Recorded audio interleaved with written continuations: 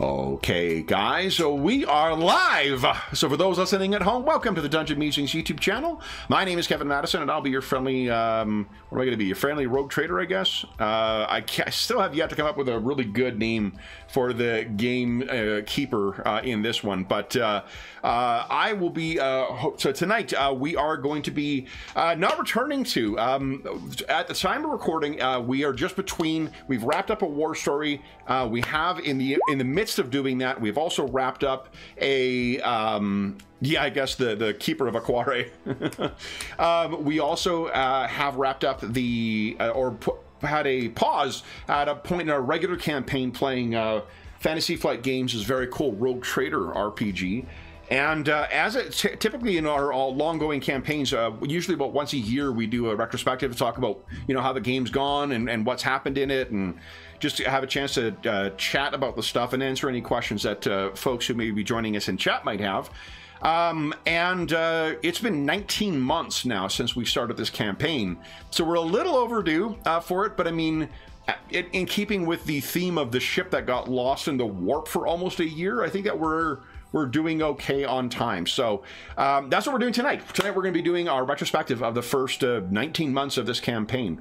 I will go the order I've got you on the screen here first, but let me introduce you, for those listening at home, to the stars of our campaign. I'll go the order I've got you guys on the screen here. Why don't you tell us who you are and who you play? I guess I did not have your second set of tokens loaded here, but we'll go with the main crew for now, and if you remember who you're playing in the war story, feel free to introduce that too. But first up, we have Sean. Hey, I'm playing Quinili Aquare. He is a scion of the renowned Aquare family. Very much so. Rogue trader making his way, first voyage on his own. Yeah, very nice. Next up is James. So I am, and I've got to remember, it's Regius Benetech, the ship's navigator, a man of great personal flexibility. Yes, and almost no mutations. Next up is Jeffrey.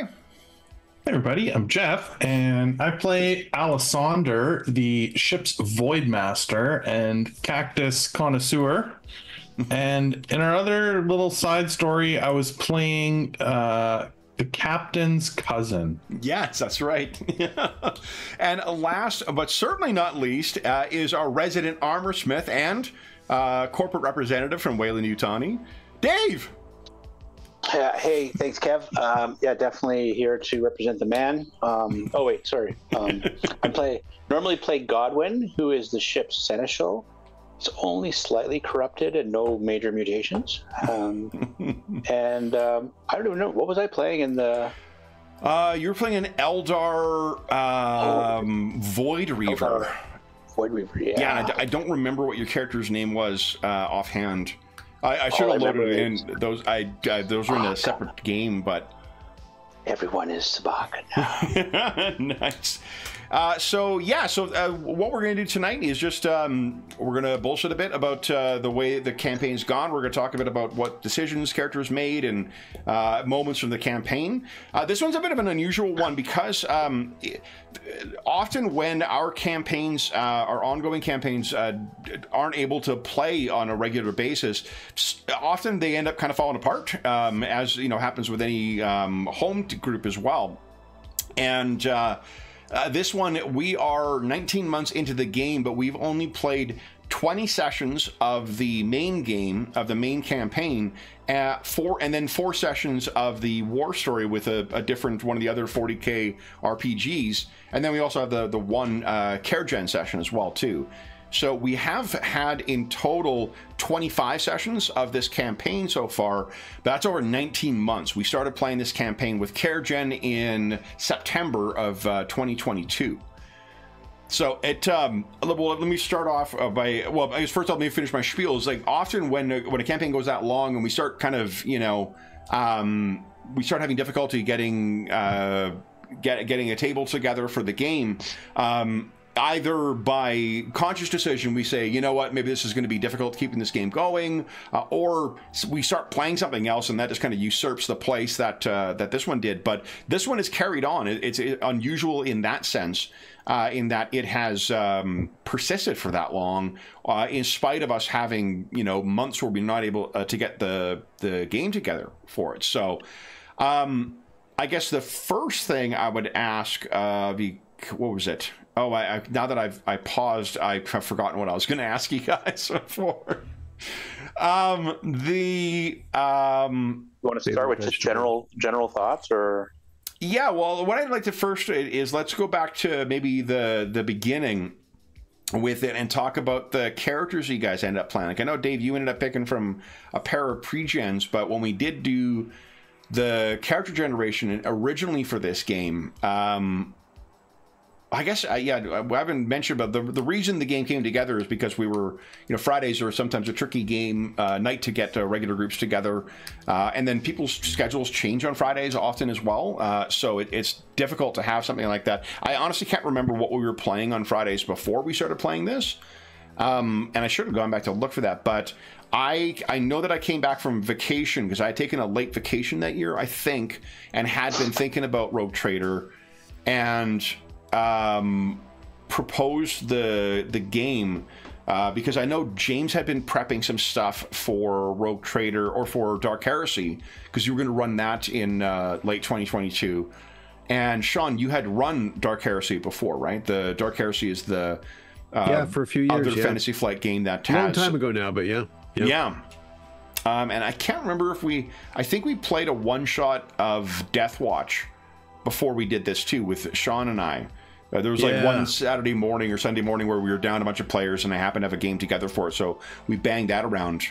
So I guess, like, first off, what attracted you guys to play in this campaign in the first place?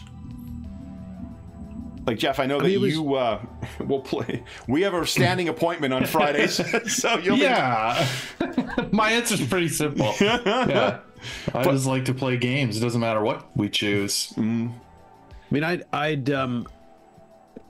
played a ton of Dark Heresy, big fan, and boy, I don't think I've, and almost strangely, because I like the Warhammer 40,000 universe a lot, had a great time with Dark Heresy. I played a couple of one-shots of Black Crusade because they were at a con once, but besides that, I don't think I've played. I've never played Only War. I had never played Rogue Trader. So yeah, and Rogue Trader was, you know, it's of all those games, I think it's, I mean, I don't know. I think whether Dark Heresy is more, you know, back in the day at least, was more popular, or Rogue Trader is more popular. I think Rogue Trader more resembles what people are used to, like an adventuring party a little bit, you know. Yeah, I agree with that. Yeah, and you know, you're powerful, and you got all that going. You start with the ship. I mean, you know, that's pretty rare. So so I was looking, you know, it was sort of a strange omission on my part to have not played that, and given my proclivity for Dark Heresy and the universe. So yeah, good opportunity to give it a spin, and I'm playing the Rogue Trader to boot. James, what about you?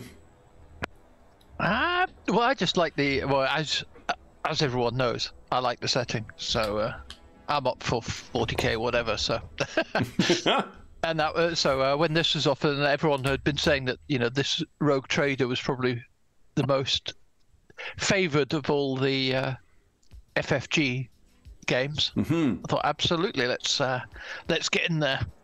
Yeah, and I think that at the time we were prepping this, so I'm going to come to you in a second, Dave. I haven't forgotten about you. But at the time we were prepping it, or making the decision to run this one, this was when Owlcat had announced that Rogue Trader was going to come out, and we just before. So the time of recording is about 2 days after the first the episodes of Fallout Prime series has come out, and we were talking about how I snagged a bunch of books the morning up because Modifius had a discount, and then they very quickly sold out of books. and I had a partially completed Rogue Trader's collection, and I was like, you know, when that game comes out, these books are all going to get more expensive, so I'm going to finish collecting them. And then I started reading some of the adventures, and they seemed pretty good. And then I fell into one of the last things I got to complete my collection ended up being a complete collection of it. So I actually have 2 sets of fucking books now. Because it was one thing, and I was like, there's no way this stuff's going to get less expensive. So if at worst I could sell the stuff, or I could have a shelf copy and a playing copy or whatever. So I had everything, partly because I knew I would want to fill that. I had most of the other 40K games filled out, and it was exactly as you guys said, that it was just this one seemed to be the commonly accepted. You can run a campaign that is most like what you would do in other campaigns in this, and it's more player driven as opposed to your boss, your commander, or your sergeant, or whatever, or your chaos lord is going to tell you what to do, which is the case with a lot of, most if not all of the other Fantasy Flight games. And at the time we played, I think that the core rulebook for Wrath and Glory had been published by Cubicle 7, and that was part of a republishing deal. They had Ulysses Spieler had published the first version of Wrath and Glory. Something went wrong with it, and then Cubicle 7 took it in-house, reworked the whole thing, republished the whole thing with new art and whatnot, but there was not a lot of books out for it, so there was not really a second option. And since we started playing the campaign, we now have Imperium Maledictum as a game out as well. So while neither Wrath and Glory or Imperium Maledictum can fully replace what Rogue Trader does, in particular the spaceship combat, there was no other option for playing a Rogue Trader game that was an official published game at that time that was fleshed out enough. So Dave, what about you? What attracted you to jump in on the campaign in the first place? Well, Friday nights have always been generally good nights for me for gaming. So I've sat in a lot of Fridays with Jeff and sometimes with other folks. And then you guys started talking about this, and I didn't know anything about Rogue Trader at the time, but I really like the 40K universe, and I've read a bunch of the Horus Heresy and dabbled in a few other things. But I was like, wow, this is kind of cool. Let's kind of wanted to see what playing a 40K campaign would be like, and see what the Rogue Trader kind of system and characters would be like. But it was a pretty easy choice. Just jump in on Fridays and play with these fine fellas. Nice. James is the one, who, scheduling is always an issue for every player, but James gets up at an ungodly hour in order to play in these games. It's worth noting. Yes. As well. So what about the different roles? I know it was decided kind of in the course of our first care gen what Sean, James, and Jeff would be playing. And then Dave, you had two decisions or two choices between the pre-gens we had. But what led you guys to kind of fall into the role that you wanted to, that you ended up playing? Was there something else you thought you were going to play coming in and then it changed, or did you sort of land on what you expected? I think my first thought was a psyker, and then it came up that we would obviously a Rogue Trader. Doesn't make any sense, obviously, to have an NPC Rogue Trader. So I'm like, ooh, yeah. So that became an automatic, dual possibility. And then we just kind of sorted it out from there. Like, that was my two thoughts, and everyone else we started chatting, and it looked like Rogue Trader was the right way to go. Mm-hmm. So that was. What you guys, Jeffrey, James?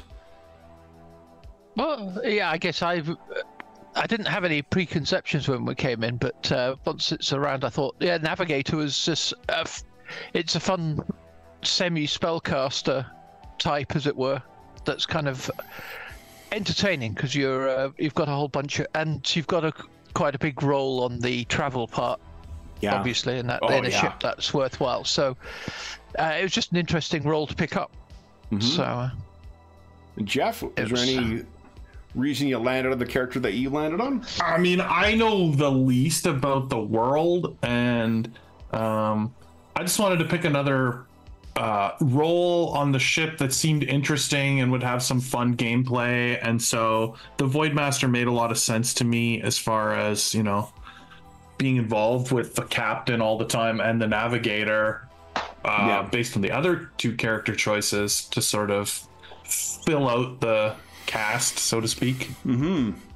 And Dave, you, I think the choices you had for pre-gens were like the Arc Militant or the Seneschal. Yeah, so, and the Arc Militant was more martial, I thought. Yeah.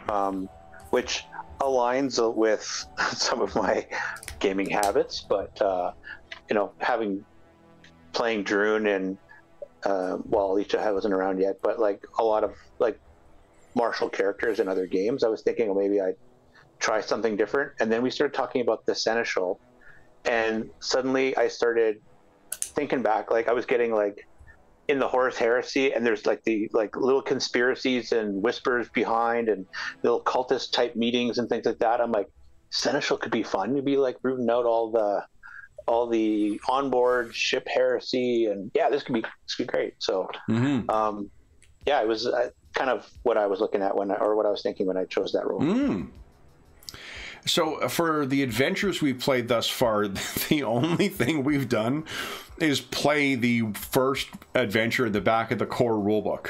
Apart from our war story has lasted longer, but yeah, we've played about 7 pages worth of adventure over the span of amazing about 80 hours of play. That's how we do it. It is how we do it, but it's also a factor of the travel rules in here for sure. You know, like the regular viewers of the channel will know, like we don't really feel any need to rush through things. So we're happy to take the time to let scenes play out and let the characters do what they want to do. And I often will add stuff into adventures because I get bored and I want to do something different than what is necessarily written. And also, I think one of the things we've done in this campaign as well is there's been a gradual shifting of like, okay, well, this is working this way right now, but let's try something different with it. Like we swapped over maybe halfway through to just give you guys a basic level of training in all your skills, because you were having those awful, like half your stat scores in most of your skills, and you don't start with particularly high skills in this game. It's not like Fantasy Flight, like Warhammer 4th or what you have on our Imperium Maledictum, where you kind of start with on average higher stats than you did in this one. But we've also been slowly dabbling with some of the other rules from from the not Eye of the Storm, Into the Storm, the player rulebook, right? Because we used that I think during CareGen, but we didn't add anything. We didn't make use of like ship rolls or anything like that. Right. So let me ask you about mechanically then, the advancement over the course of the 20 sessions we've played with it. How are you? At first glance, this appears to be one of those games that does have a long runway for characters, where you're going to have lots of, I can regularly give you, this is the XP that the book tells you to give, and you're not going to, level yourself out of the game. How do you guys feel about where your characters are now as opposed to where they were when they started, in terms of experience? No, I think it progressed well. I think Regius has got fairly competent at a whole bunch of stuff.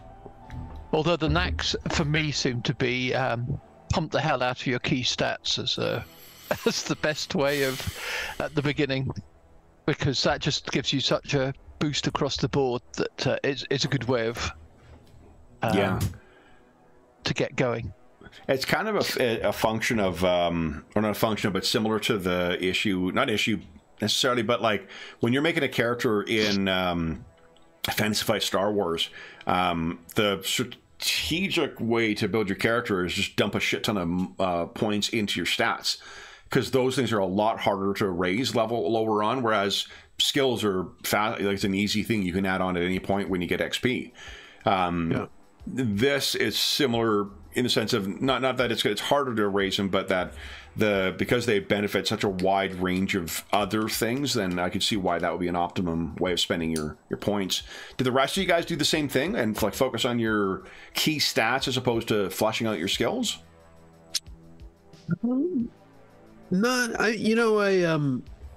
I focus. It depends what they cost, because some are cheap and some are expensive. Pretty big range on the stats. Mm-hmm.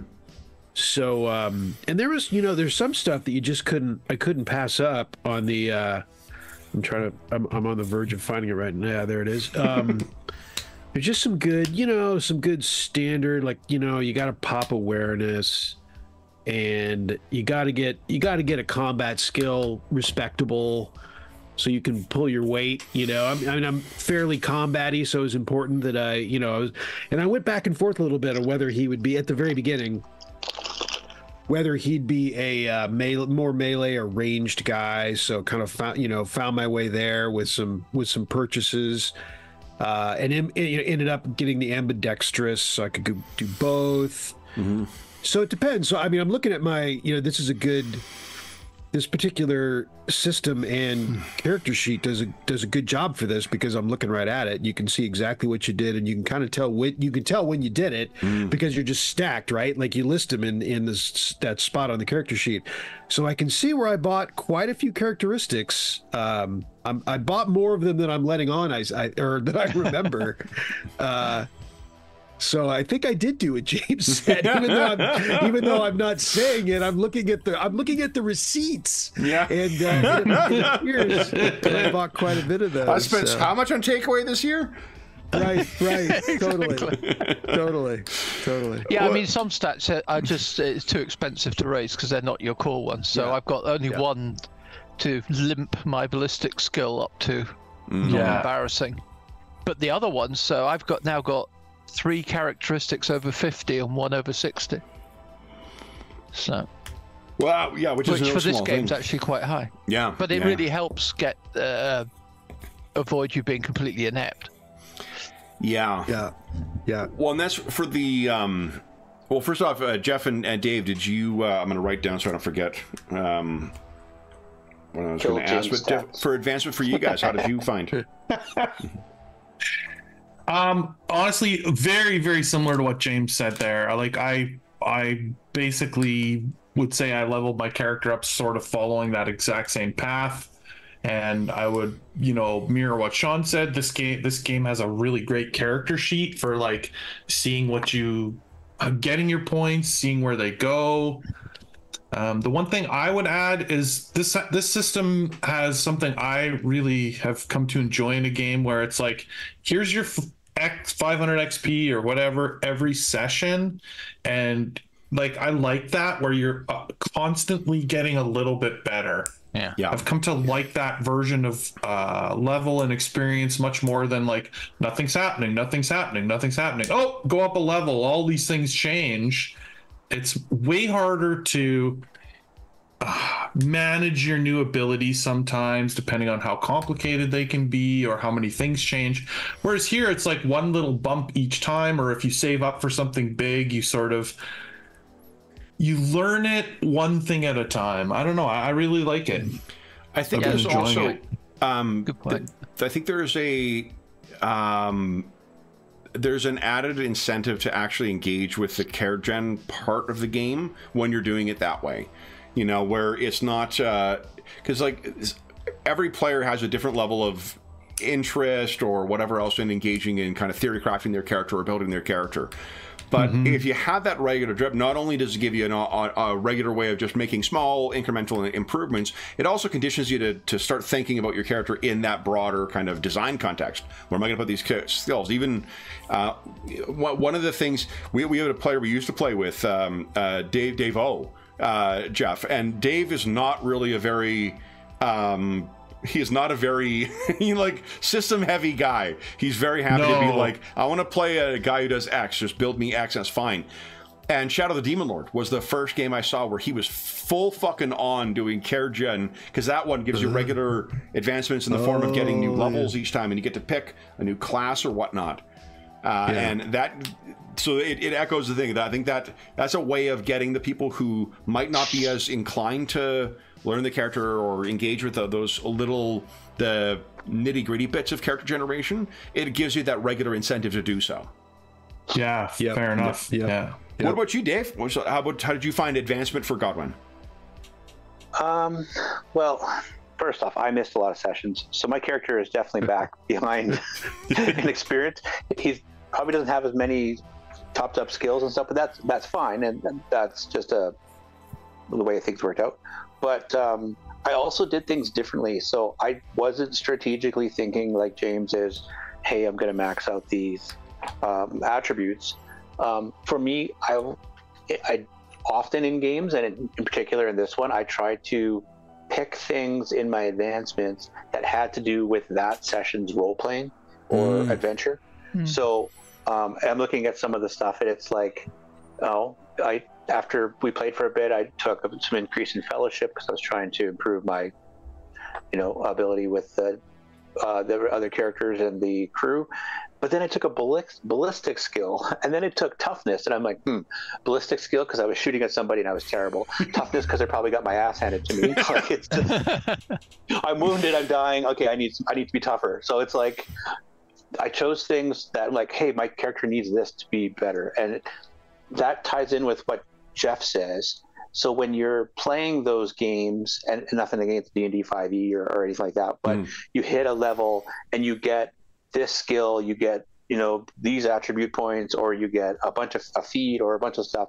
You have like a lot of things that happen all at once, and this has this works better. This system works better for somebody who's like, I want to grow organically from the things that have happened, because they're right there in your head. Like, we just finished this session and I was laying there bleeding. I need to be tougher. I picked toughness. Damn.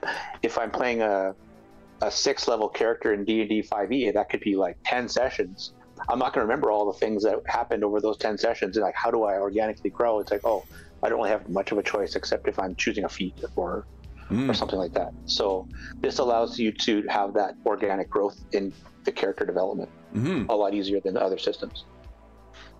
Yeah, I do completely agree with that. I think that's the other thing I think that's interesting, is you can have more immediate attention to things that matter, where some games we all have a friend at the table, not at this table necessarily, but like we all have a friend we play with who theory crafts like fucking crazy, right? Like whatever the game is, they've got their character up to whether it's 20th level or whether it's 1,000 XP or whatever the fuck it is. They've got their budget done and they've got their character kind of pre-designed. There's nothing wrong with that whatsoever. Like, everyone plays and enjoys games a different way, but if you do play in that, like, setting aside the role-playing part of it, I think it's also just, that is a smart way of building as well, because there are things that become apparent and valuable in the game that may have, a value attached to them that is disconnected from the design documents or the design stuff, right? Like, I've noticed that some games now in particular, it's going to shock you guys to hear me speak positively about the Elder Scrolls unofficial role-playing game here. But one thing they do really smart is they tell you things. You should have high levels of XYZ because that's shit that's going to be important, and this game would be beneficial to say, take points in dodge, take points in whatever, like the things that will be important in the kind of game you're playing. Traveler does this and I can't remember if pre-Mongoose it did, but I know the Mongoose versions of Traveler has like a set of skills that you basically, after everyone does care gen, you figure out what kind of campaign you're playing, and then everyone takes turns picking skills from this list, because if you're playing that kind of game, you need to have that skill set, at least somebody doing this shit, so you're able to sort of do that and then build up redundancies. And they don't do the exact same thing in it's not the same thing as what Elder Scrolls does, where it's telling you pick, these things will be important in your campaign, but it would be probably good to have something similar to that as an overlay, to be like, look, this is shit that's going to be important if you're playing having healing in PF2, exactly. those kind of like meta level analyses of how the game is intended to play, it would be good to include that in here too, and say like, oh, although I don't feel that you guys hit the hole that we found with in our Traveler game. It is always enjoyable when I ask for a recon check in our first couple of sessions, and the entire fucking crew is like, oh, because nobody had it. Yeah. So, but that's the thing that's cool about this kind of game, is that you can make those things like, oh fuck, this is actually pretty valuable. I should have training in this, or this thing is in the way that we're playing this campaign, or the way that our characters sync together.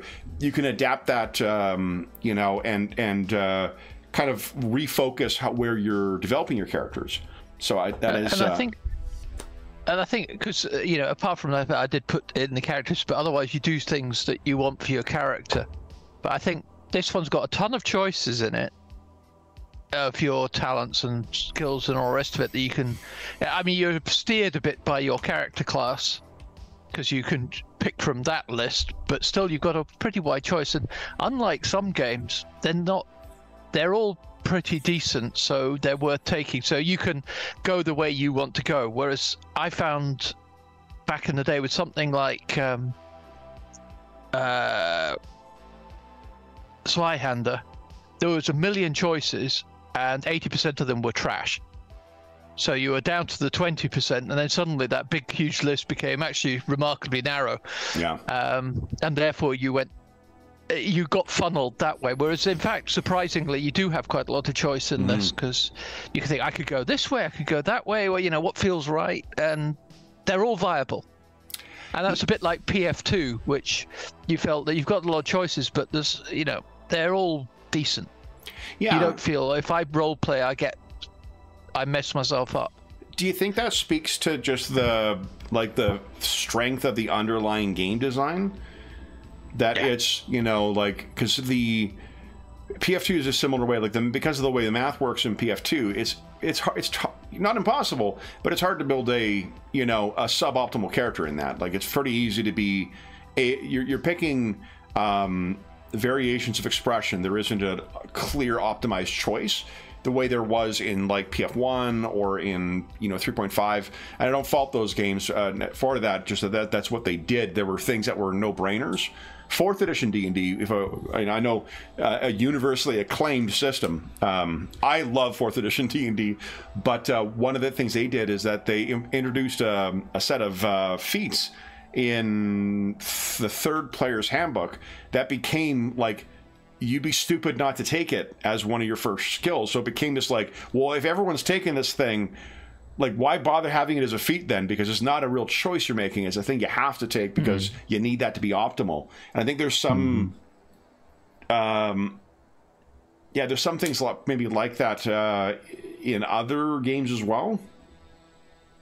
I think it really helps for, as you say, not dissing on games that don't, but for me, I like the fact that it gives me that choice to build the character as I like it, because I'm not nerfing myself by doing it.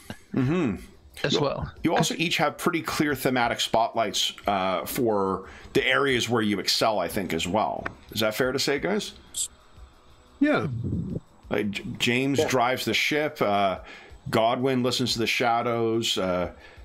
Captain Aquare runs everything, and Alessander has the worst gun on the entire crew. That's always true, right? Tradition at this point. Exactly. It has improved.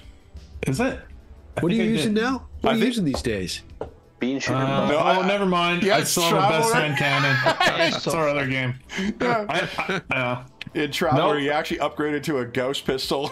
In this game, it's still the hand cannon. I mean, the three of us, I may have to get Regius and Godwin. We have to pitch in for his Christmas gift or something, or whatever. Whatever, or the Emperor's Day, whatever passes for the holiday. And, every day is Emperor's Day, heretic. Well, that's a great point. That's a great point. Okay, I think we can get the crew to chip in, yeah. Get Alessandro an Emperor's Day pistol. Yeah. Oh my goodness. Maybe we can get poor Alessandro. So if you were in a position to, well, not in a position to change, first off, do you have any regrets about the role that you're playing? Or would you, if you had to pick a single role to play in the crew, would you pick something different? Setting aside the other players already occupying the role. So is there someone who is thinking like, boy, that would be cool to be the rogue trader? Or does anyone think that the navigator would be a pretty badass thing to play? Or the seneschal? Or the void, what is it just called? Not void reaver, void Master? Void master, yeah. Who wishes they were management? No way. No way. They're all assholes. I think that Godwin is definitely would make a great rogue trader.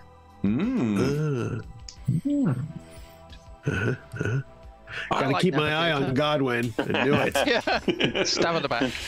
Not that Cornelia does a bad job, but you know, Of course. if something- Oh, of course. Present if company something accepted. I mean, obviously. something happened to him. Yeah, right. Well, that was fun. One of the fun things with our war story was shaking up the roles that you guys were actually playing, too. James is still playing a psychic mutant, character, but a psyker is a very different skill set than from what the navigator has.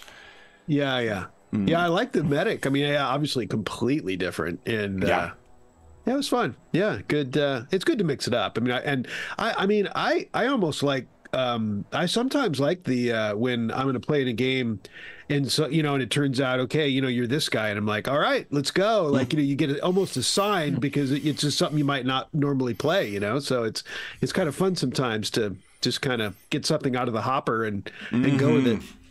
Well, in that case, like normally when there's pre-gens going into something, I prefer to give you guys a couple of choices for things. But in that one, the overwhelming consensus from the players of the first session, like, we need a fucking medic in this. Right. And then once we had the medic, where they were like, we need a fucking Eldar. And that's how Dave ended up with an Eldar. Yeah. That was fun, actually. I don't know if having an Eldar on our ship would be in the cards, or if these secondary characters are going to somehow fold into our main adventure, but that's a fun character to take out for a spin. I know we've talked about that in other campaigns where if you've got more than one character, you play one for a session, like the old Dark Sun method. Yep. But yeah, I think I really like that character, just the way it played out, partly because it was a duelist shoot. Like, it was kind of like playing Shara on a off Friday. But, Yeah, exactly. but yeah. Yeah, Well, that's the advantage of Rogue Trader, right? Because you really do have a lot more flexibility than all the other games. Absolutely. Rogue Trader is one of the ones where you can, in theory, it's a fan-made product, but there's a fan-made product of playing regular Eldar, and the official rules have Dark Eldar as player characters. They have orcs as player characters, Kroot, like there's a wide variety of things. There's Tau. There's rules for playing Tau in it, which is also awesome. But this is definitely the campaign that you can have as much flexibility. You can have that kind of mishmashed, character group that would require campaign or like in fiction explanations for why they're getting along. There's some great Inquisition books where you see characters, like, apart from fucking chaos characters coming in to work with them, you do see folks of a variety of different factions working together. Orcs less so. I'm not familiar enough with the Black Library books, but Dave and James, are you guys familiar with any things where the orcs team up with any members of the Imperium against a third threat, or are the orcs always like the orcs? It's like, so there are certain things I feel like there's never going to be a team up where it's like the Necrons, the orcs, and the Tyranids. There's absolutely no talking to any of those, and there's a permanent threat to your planet if they get infested on there. Right. The Tau, the Eldar, what are the other factions? Less so the Dark Eldar, but like the Craftworld Eldar or the Freebooters and the Tau. I feel like those, you could see where there would be cooperation against a third threat. Yeah. Drukari, though, that one does make me scratch my head. How anybody would want to mix with them, because they're bonkers. Oh, yeah, and I don't... Yeah, I don't know. There are rules for it, but I can tell you that I have not read them because it doesn't. The Drakari do have like an interesting backstory to them, and I kind of dig that, but I view them as adversaries more so than I do as player characters, partly because they seem so fucking 90s. Like, they feel like the most 90s thing that has remained in Warhammer 40K of just like, I'm going to have a helmet, okay, and it's got spikes. All right. Cool. And Right. I'm going to have armor. And it's got blades. Sure. Yeah, of course it does. And my gun, Right. what does it shoot? Does it shoot blades? No. It shoots shurikens. It's Fuck. Yeah, of course it does. Fuck. I say that as someone who loves craft. I fucking love the Eldar. It was so cool seeing you playing an Eldar in the game, Dave, just because it's been something I would have been wanting to see in a 40K RPG for like since the original Rogue Trader came out. And who doesn't want to shoot shurikens out of a gun? Honestly, Right? like, I say this stuff, but it's a textbook self-loathing. I want my fucking shuriken gun, damn it. I was gonna say the sloth too. They're more minor. They're in Dark Heresy, but they're an intrinsically evil bunch that I don't think you could ever. They were kind of PC killers. You throw them in there and they're gonna be tough. Yeah. Too tough. Yeah, and I just don't know. Like, I don't know because of the way orc biology works with the spores infesting a planet. Like, I just don't. I'm sure there's a reason for why they are like allowed to be part of a crew with the Rogue Trader, but it boggles my mind that you would, that you would have that. Setting aside the the concern over Xenos scum and whatnot, Rogue Traders is but is it profitable? Yeah. Right. And sometimes Inquisitors will throw something like Oh, you'll fair see enough. Yeah. Eldar in there once in a while. It's unusual, but possible. Yeah. Well, that's the thing. Like, it's funny because when we were making the characters for because I wanted to use the Wrath and Glory one to stretch the party a little bit, and that's what I was thinking. Like, well, the Krieg Death Corps, Krieg Death Corps. Krieger, yeah. Or Krieg, yeah. Yeah. They are such an iconic looking thing, and I was like, boy, it'd be really badass if we could have it be one of them. And I'm like, wait, what? What? Fuck not. Yeah. These dynasties go back. We don't even need to have it. It's not like, oh, this person owes you your life. It's just that you did something to assist them at some point, and now they constantly send your family a small, company-sized thing that you can distribute amongst your crew. Yeah. Badass. Yeah. Yeah.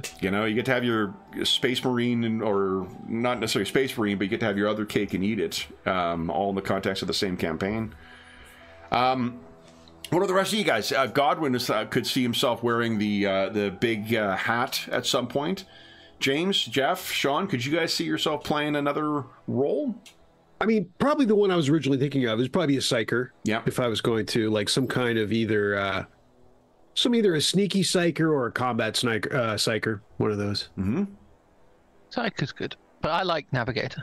Navigator's good. Nice. But I think we were talking about how maybe a Wrath and Glory make Psychers a bit easier to play. Yeah, and that's from both sides too. Because like I've used on Lady Astra. Was that her name? Lady Ash. Lady Ash. She was your adversary, and like the psychic powers they're cool. I felt that they were easier to implement, and the Psyker felt more like it does in fiction, whereas like you bring us in. I've used the Shadowrun parallel to mages when we were playing last time, but like mages are very much the counter to mages in Shadowrun. If you don't get to shoot them beforehand, then what you need to do is bring a mage with you, because the mage will counterspell, will dispel elementals, and will cast magic that can affect other people, that gets around some of their more technological advantages that they might have. Zorchin, your crazy cybered up, street samurai with a fucking willpower or a mana blast, pretty good way to hurt him because he's using his willpower to resist that instead of using his body. Similarly, you felt like a really potent tool and also potent counter tool in that, James, and like that, especially like when you clinched that Deny the Witch right near the end, where everyone suddenly was able to move and act freely. That was pretty fucking clutch, and I think that felt pretty cool. And I don't think that Rogue Trader or Imperium Maledictum, for that matter, would offer the same kind of experience. Yeah. I think because it does work better than the fiction. Because in the fiction, psychers are scary. Yeah.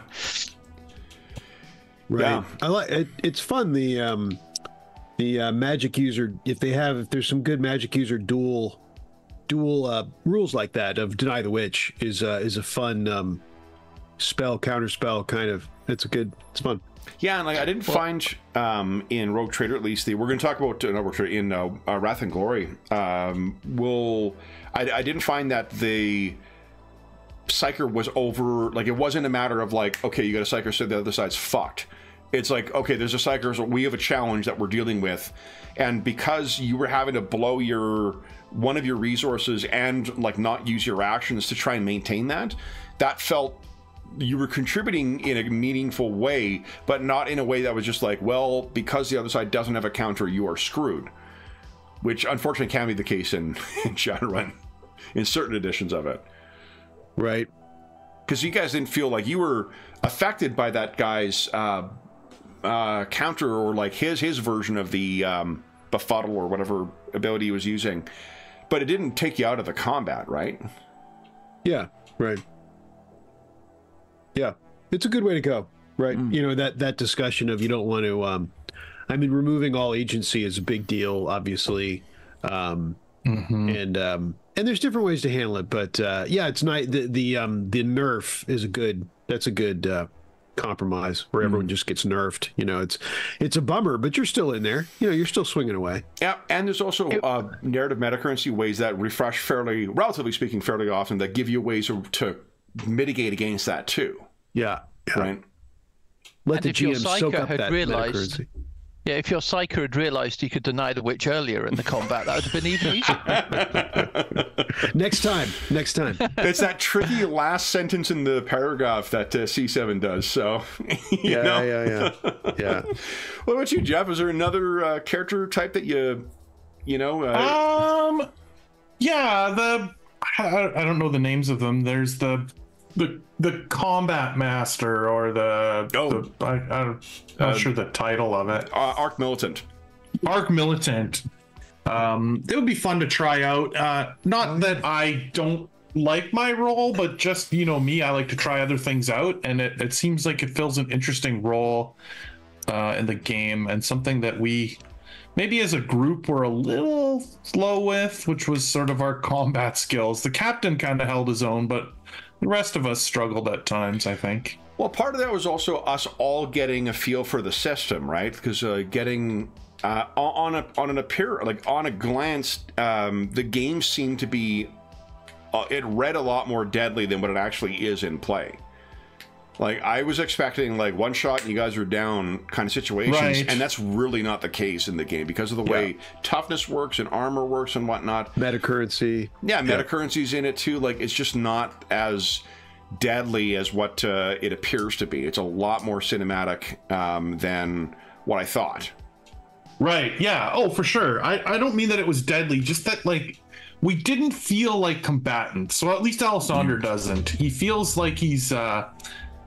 I don't know. Like, I guess it's also some of the enemies we've come across were like on not necessarily a tier above us, but kind of a tier above us in combat. And so it would just be interesting to see what the more combat focused character would play like in the game setting. Well, I don't have it as part of the playlist for this because it's not really part of the campaign, but we did play one session of a couple of us playing Deathwatch, the Space Marine version of it, and that was, you guys were pretty badass in that combat. For them, yeah. Can I mention how much I like Deathwatch? Can I point you at my bookshelf? That was cool because I think it was everyone other than Sean, right? I think who was able to make that session. I think you might have been gone that, and with the captain gone, and there was a captain focused session, and so we played a pickup session of Deathwatch. I think with the other three, right? Because I think Dave played. Yeah, I think so. You played a Black Templar, I think. Weren't you playing the sword and board guy? Yeah, and then I'm not going to guess. I'm fairly certain I'll give my left leg that James played the Ultramarine. Yeah, I was a Smurf. Yeah. And then Jeff, I actually don't remember what you played. Were you the heavy weapons guy? Or were you the apothecary? Kev, this is a very difficult question. What was that, And by Dave? the way, I'd like to say I could have been a salamander as well. I'm not purely Smurf. I just remember all the options looked awesome in that game. That's all I remember about looking through those characters. I don't remember which one I chose because they all looked very interesting to play. So, And you really would feel, because the stuff that we faced, some of it was quite scary with like the battle servitors and all the rest of it. But if you were the Space Marines, you would just go in and smack on those things. I think you guys took down a one of the like mid-sized bosses in the, I can't remember what they're called, but it was one of the like really scary Tyranids, and you guys took on 3 of them and took them down. Yeah. Dave, sorry, we were talking over you. What were you going to say? No, I just trying to remember what Jeff was playing. I thought he was playing like a Blood Angel or something like that. Oh, that could be. I don't remember. I had the ones I had. There was 5 pre-gens I had. There was the Psyker that Sean played in that pickup that he and I played. James was the TAC Marine, Ultramarine. You were the Black Templar. And the other 2 ones were an Iron Hands Tech Marine and a... You know what? It might have been Blood Angels. Because the Apothecary was something, but I can't remember what chapter it was from. It might have been Blood Angels, because I think the Blood Angels Apothecaries are white armored. And I remember I know the Apothecary has white armor in it. Maybe it was a Space Wolf, actually. Hold on. Oh. These all sound familiar, but probably because I'm just remembering reading through them all. Oh, yeah. I actually don't remember offhand. One of them is a Space Wolf who was a tech... I could open up the game during our mid-session break and I'll figure it out. But in any event, that was a much more combat-focused thing, definitely, where you guys were really... And I think the game holds together well at that tier of play as well, you know. With... Yeah. And you know, Deathwatch for me is literally a writer's dream come true. So when I was reading a bunch of the Horus Heresy books, I was actually looking for Black Library open submissions, and I wanted to write a Space Marine story that included a bunch of different chapters, like remnants of chapters and guys that got stranded together or something like that, and have them fight together. And then never ended up doing it because they rarely have open submissions. They're very closed, but at least that I was aware of it at the time. And then years later, we're playing this game, and it's a bunch of Space Marines from different chapters all mashed together, and I'm like, this is awesome. So something with Deathwatch that's interesting in comparison to here. So that we've been using, they don't call them skill challenges, but they're skill challenges, right? Like they're a part of the rules as written. They're introduced in the core rulebook. They're expanded in the, I think they're, what are they called? Is it challenges? Endeavor? No, Endeavors is the other sort of underlying mechanic. You know what I mean? Where you're rolling and you're adding your degrees of success and trying to reach a certain total with them. Yeah. Exploration challenges. Here we go. Yeah, that's what it's called. So those, I think, offered, because we've used those in a couple of different ways, and I think that they find it there's an interesting way of adding more skill structure to the or more game structure to the non-combat part of the game, which in this type of campaign is probably going to be a lot of it.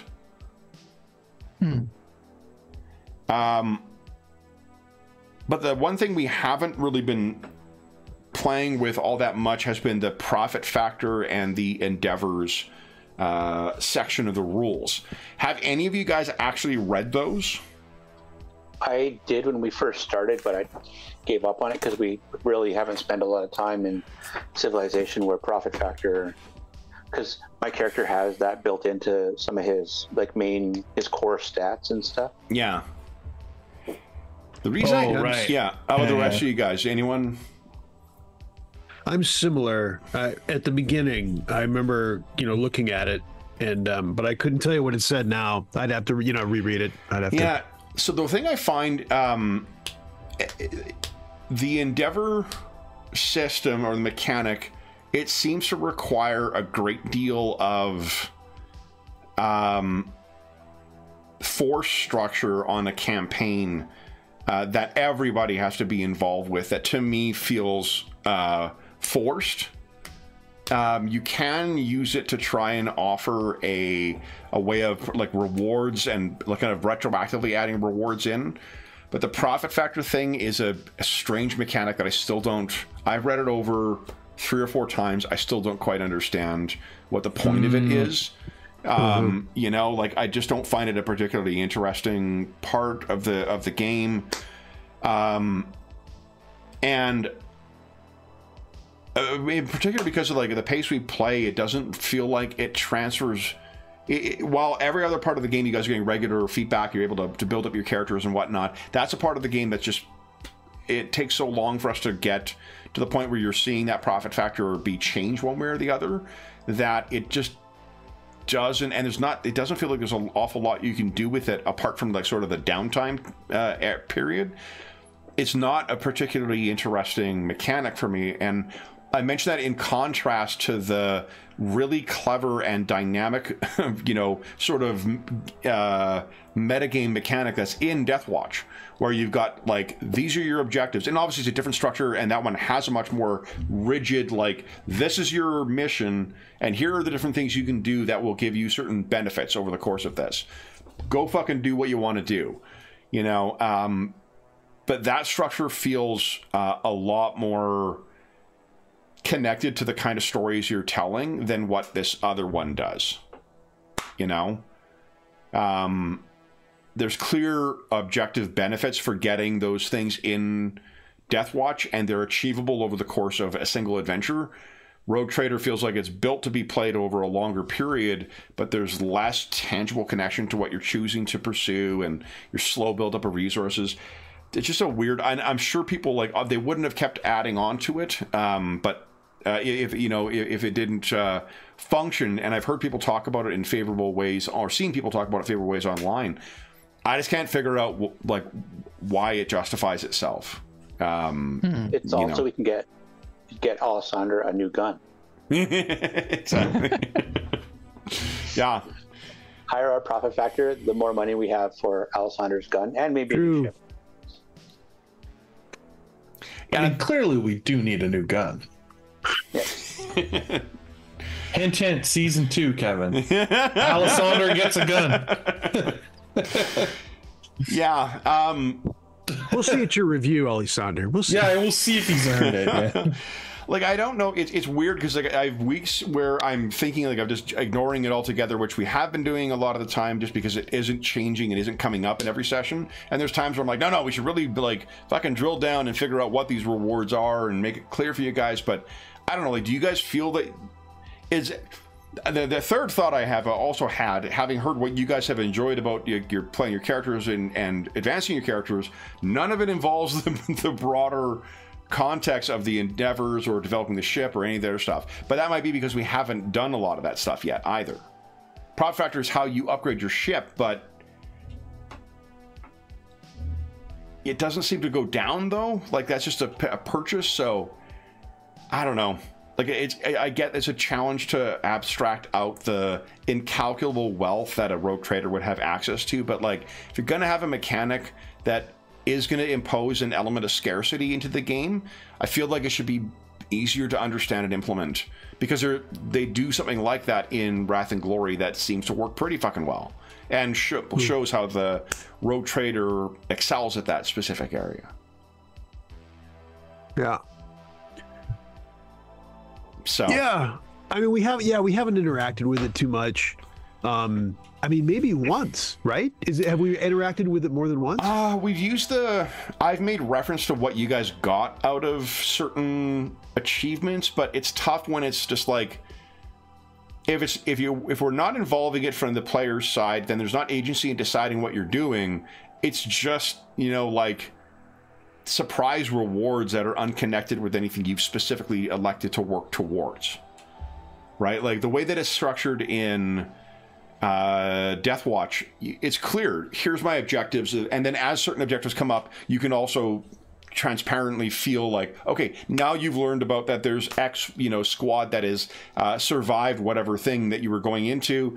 If you extract them, that is also an objective, a secondary objective that can give you rewards. It's harder to, or at least I don't think that there is the clear, tangible reward in the Endeavor mechanic the way it is. It's a really clever, like, I love the idea of structuring adventures and incentivizing players doing things to get tangible rewards from. Before we went live, we were talking about 7th C Second Edition. And by talking about, I mean, I was slandering it horrifically. But one thing that I really love about that one is that you actually set, like for each individual character, you set goals. You kind of have like a, oh, this is the thing I want to play. Like, I want to confront my evil cousin and do whatever. And here are the 5 steps I need to take between that stuff. Here you go, DM, incorporate the stuff where you feel fit. And there are tangible rewards you get as you hit each of those things. So it gives you an I mean, that fits the sensibilities of that kind of swashbuckling adventure. But that might be, I feel like that's kind of similar to what you could be doing with this game mechanic, because the structure is there of saying, like, I want to set up a colony and start having money come in from that, or I want to set up a trade route, or I want to try and make peace with a rival dynasty. All of these things are things that add structure to the adventures and then broadly the campaign for your different things. But the Endeavor mechanic, I just don't find it's giving. It doesn't really give a clear enough and meaningful enough reward from it.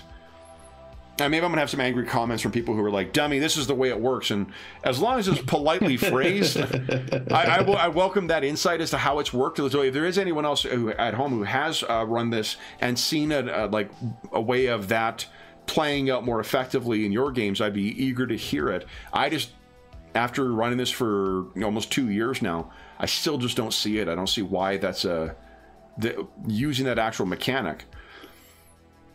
I mean, are we were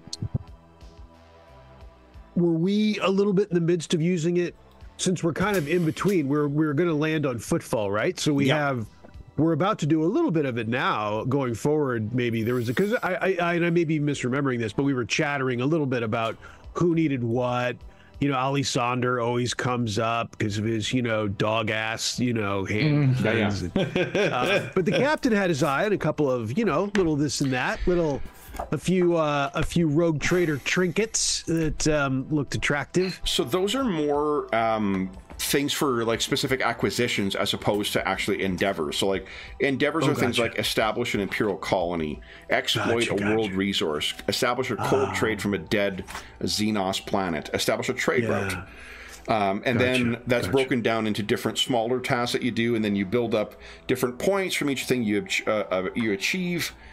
Maybe spitballing, maybe what I'll do, and I guess let me, before I lose this thought though, the other problem is that we're going to make use of any pre-made adventures, which I've got quite a few of them, and they're actually pretty fucking interesting and good. Yeah, they do have those endeavors in there, but like the players aren't necessarily, if you're sitting down to play a pre-written adventure, like it's written like any other kind of adventure where there's reasons for why your characters get involved, there's rewards, and there's people that you gain over the course, but they also provide the endeavors in there, and I just don't understand why they have the endeavor mechanic in there. If all they want to do is have a reward for like, and now your profit factor is going to go up in a different way, well, why not just have that a fucking separate thing? If there's going to be, because what it feels like to me is by putting that shit in there, you're almost setting it up like an old tournament league module where like there is a clear right way to go your way through this because you'll score better by going through this endeavor in this specific way. That's being a little uncharitable to it, because it's not quite the same that way, but a lot of it is. There's certain goalposts you got to meet, there's certain achievements that get more benefit than the other ones do.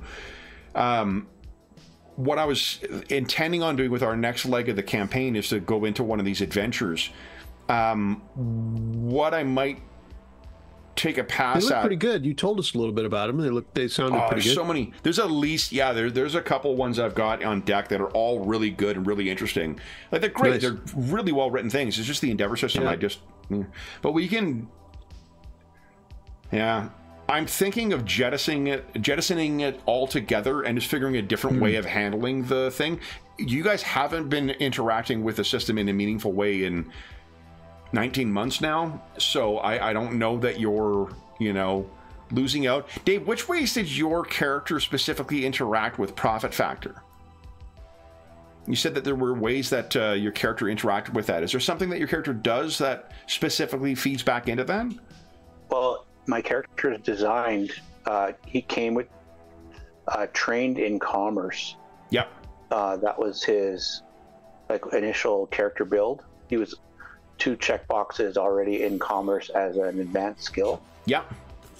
And then I thought there was a talent of some kind. Yeah, maybe take a look at your talent. I can open up your character sheet as well. Oh, it was just the plus 10 bonus to interaction skills when dealing with high authority and formal situations. So that's different from, because really like an endeavor can be just conquer a world and turn it to profit, right? Like that's the commerce part of it is definitely part of the gameplay, but it doesn't directly relate to the endeavors unless you've structured the endeavor that way. And even then, like the endeavors aren't. Let me give you an example of what the system is. So like a simple one, like establishing an imperial colony.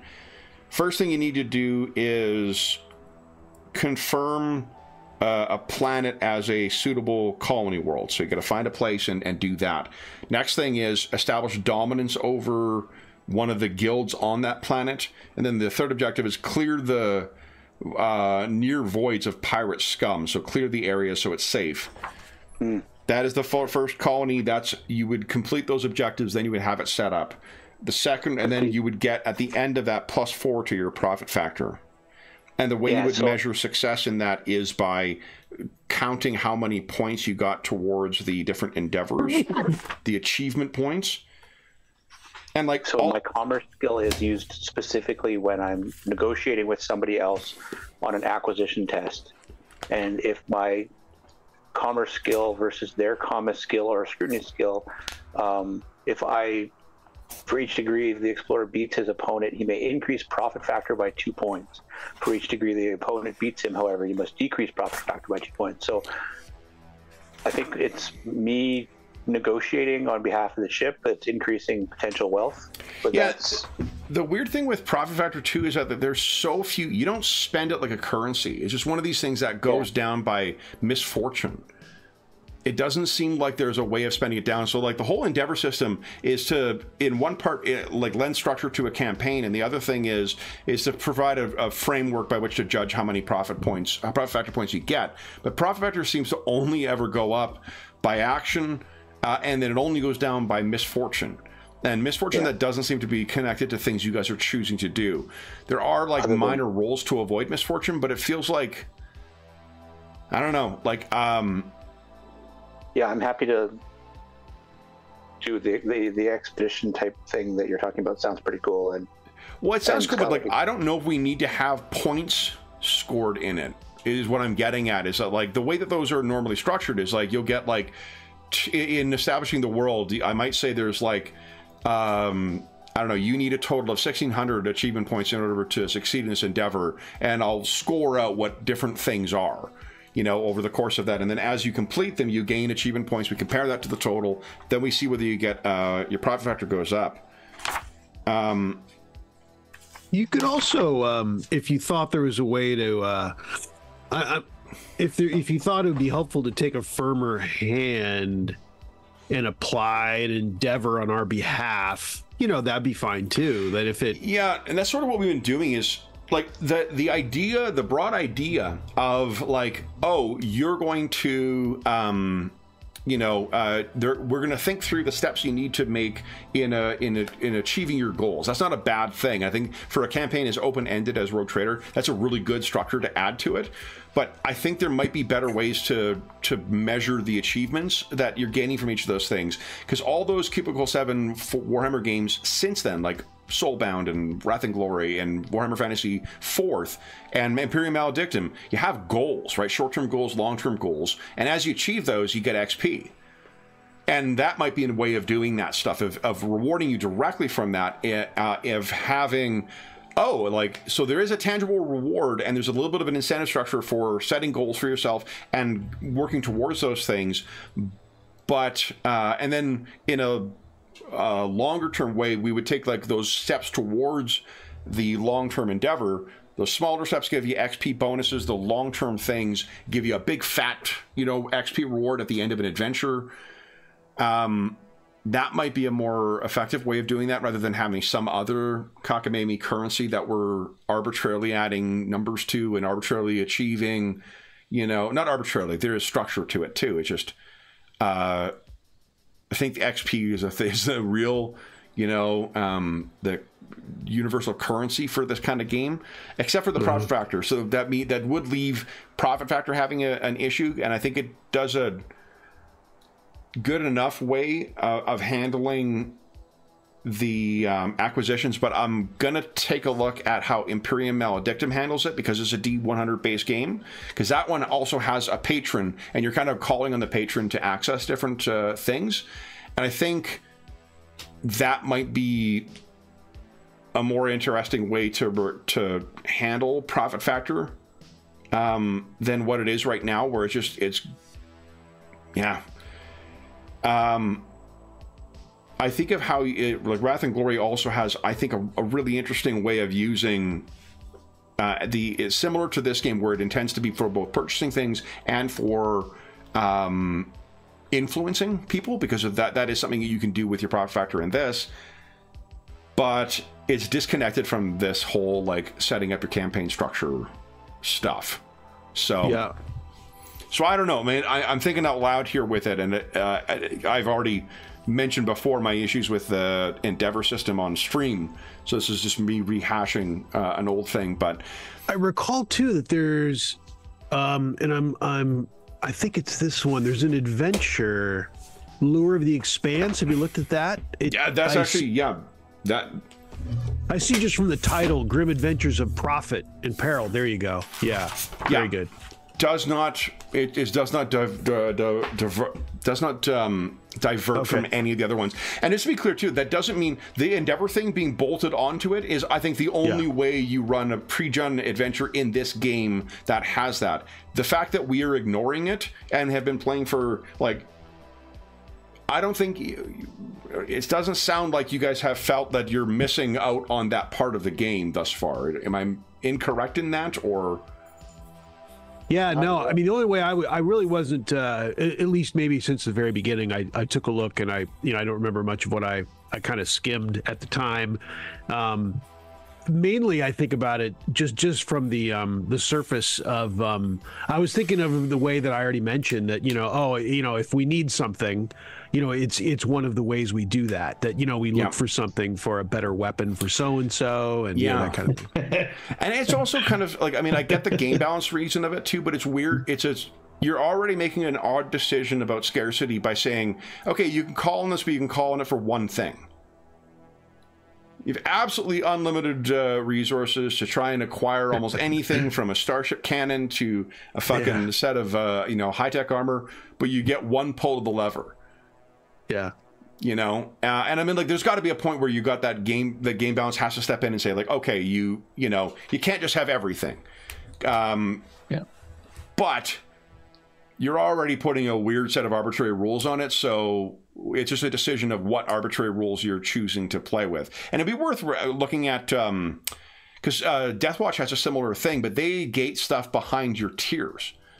How further up in experience and how further up in recognition or whatnot that you're in, that governs what you can draw on to fill your your gear and whatnot. I don't think that translates directly here because you guys wouldn't. There's not like there isn't a similar kind of like official hierarchy within you guys the way there is with the Space Marines of Death Watch, but it's a different way of managing the exact same problem of like, well, why can't we have this shit? You know. Mm-hmm. So here's a question that kind of relates to what we're talking about, maybe not. Mm-hmm. So in our advancements, we improve our characters, but we also take the crew on with us periodically. Are there ways to advance the crew so that as the adventures presumably get harder and we bring crew with us or assign tasks to them, that the crew doesn't fall back and become less and less competent? Yeah, I don't have an official. I don't remember there being anything about that, but I think it might be under the Starship. We haven't had to, or I haven't had to look at the Starship construction stuff since we first started playing. But let me take a look. To be fair, also they couldn't become less competent. Well, if well, yeah. But if the competency stays the same and the difficulty goes up, then they seemingly become less competent. Yeah, I know you're just being funny, James. But... No, but it's well, I've been taking our armsmen down into the local barn and seeing if they can hit it once I put them inside it. But so far they haven't. No. They yeah, are like quite incompetent in most cases. There are some games where they have like, here we go. So all ships start with a competent crew with a skill level of 30. The cost of a crew is included with a ship. You can upgrade your crew to a crack crew by spending 5 of your existing ship points. And they may even upgrade them to a veteran crew by spending 15 ship points. And let's see how ship points translate to profit factor. I don't know if I'm missing that. Carrying over the all-important last sentence in a paragraph thing. That's funny that crack is lower than veteran. Yeah, that's kind of funny. Okay, construction. Maybe that's like crew members on crack. So they're just like really high energy for a little while, and then they just totally pass out. Okay, so 33 is the ship points. Ship points are your starting ship points and your profit factor. Here we go. Ship. Any ship points that are not spent are added directly to your profit factor. I wonder if you can spend. Hold on. I wonder if you can translate profit factor directly over to ship points. That's how that becomes the sync for it. Truly, this is an entire campaign, effectively, of us learning the game on stream. Best way. Best way. It's got to be riveting. Come on. Yeah, there's some road trader veteran out there who's just screaming, "Fuck!" What? You're terrible. Right. Okay, so awards are bonuses, endeavors. All right, so let me see about ship points. Commerce and acquisitions.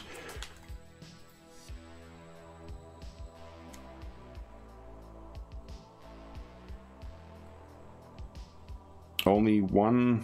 Yeah, it's an acquisition check to acquire ships as well.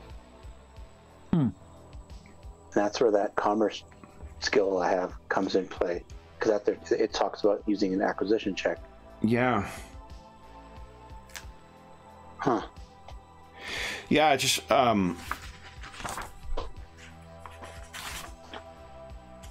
like I get the what I guess my issue with the. Yeah, it doesn't. So to answer the question, it doesn't seem like you can convert profit factor over directly. So you would always have to be making acquisitions from it, and the modifier that you make to your acquisition roll would be related to the cost, the ship point cost of the different components, including upgrading your crew. So you guys can do that. And this is the thing that I struggle with in the game. Is like, well, then when the fuck does profit factor go down? Like, is it just continually on a upward trajectory apart from the misfortunes that might come up? And is that because there aren't like I have not seen any adventures that I've read so far where it's like, and then this happens and your profit factor goes down by X. It may be in there in some of these that I just did not see. But it's not costing you profit factor to make an acquisition. No. You'd think that, like, oh, we got a profit factor to 6, and now we're making a ship acquisition of costing us 2 profit factor. Right. Our profit factor drops back down to 4, but we've got a nicer ship. Like, yeah, and like there are ways. I can't remember if I'm confusing Wrath and Glory with this one, but there are ways to sort of like reduce temporarily your influence by really trying to get something, you know. But rules is written because we've gone through these acquisition rules. Like every time we make a purchase, we're always scratching our heads at these rules. And maybe it's not an issue that your profit factor never goes down, but it feels like then every campaign would be on, unless the DM puts their thumb on the scale and has reasons for you bleeding your profit factor. And I guess that's the thing, is that the losses of profit factor do not seem to be connected to any story elements, the way that they're trying to set the increases in profit factor. So I just don't know. Here we go. Unusual acquisitions. Let's see here. That Eldar ghost ship you wanted, Quinelli? Exactly. What is your profit factor currently, actually, guys? I don't even know. Is it on your ship? No clue, to be honest. I've forgotten. Yeah, like I feel like Is, let's see, because it will be like it would be great to have clear ways of you 56. guys. 56. 56. Okay. Yeah. That's actually really not all that high, relatively speaking. It's like I think of how money plays a role in our Traveler campaign, for instance, and it is really fucking interesting. There's clear reasons, in the same way that you guys have talked about the incentive of getting XP. There's clear incentives of like, now I've got X amount of credits, now we can do something. You know, like the first time that we just had the first time for the crew to upgrade their ship. We played almost a year, or maybe a little bit more than almost a year, I think, with the ship having no weaponry. There were pirates in that game too, so it was not a matter of it. So when that came up to that point and they were able to make those investments, it was a very cool campaign moment because it was something they built towards. It was a really satisfying thing, and there's an ownership of customizing the vessel in the same way that you would customize your characters. And it would be awesome if we could figure a way of doing that effectively in this game, where you guys have more ownership over, like you said, the crew, the various things that are on there. I just don't know if like we have the benefit in that game of one of our players in that one, Graham, is the ship's quartermaster, which means he does all the math. And that takes a lot of the heavy lifting away from the rest of the crew. Yeah. Is that something that you guys feel has been like it's in the latter half of the first year of this campaign that we started focusing more on the crew itself and on your role within the crew and started having adventures on the ship, you know, on those lower quarters? Would you like to see more of that, of the developing the Mortis Probati and the crew on there in the, like, setting aside the story considerations? I mean, just strictly the stats of them. Is that something that's important to you to see develop as well, or is it more the big picture story stuff that is the focus? I mean, we've relied on the crew a bit at times, for sure. If our crew got bumped, I assume the metric is their test. There may be something else that I'm not aware of. But if it went above 30, I think we'd like that. Like, that'd be something worthwhile. That like I think all of I even thought I felt like all of us when you just said, oh, you can get a crack crew, and we're like, what? You know, where was that? We could have used that a couple of times, you know, that kind of a thing where it's worthwhile. You know, it's good. It'd be good on the menu if that's on the menu. So that's the thing, and if it's not, and that'll happen in our next set of acquisitions when you guys are back on Footfall. So let me... Yeah, and we don't necessarily need to use the mechanic that's in the game. If we don't want to use profit factor, we could just you can just figure out like, okay, well, this is how much the DC is going up as you go through these adventures. This is how much we need to involve the crew. Then we need to find a way that advance the crew periodically so that they don't lag behind. And or there's the Richard Nerfus, of course, but the Star Trek Adventures one, where you can use your experience points to improve your crew, your alt characters.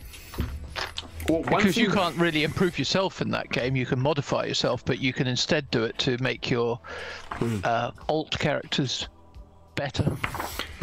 Yeah, and that's an interesting point too about the focus beyond our crew, our bridge crew, as it were. So I was looking for whether for the number. So the numbers of acquisitions, it says, is up to the GM.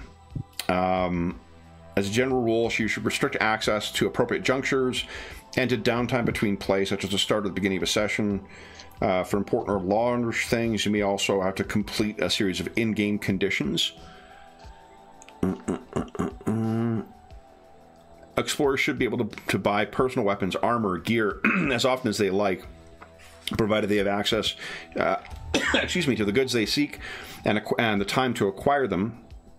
If an explorer fails an acquisition test, then it's up to the GM to decide when he makes that again. It may be access to different resources or markets. So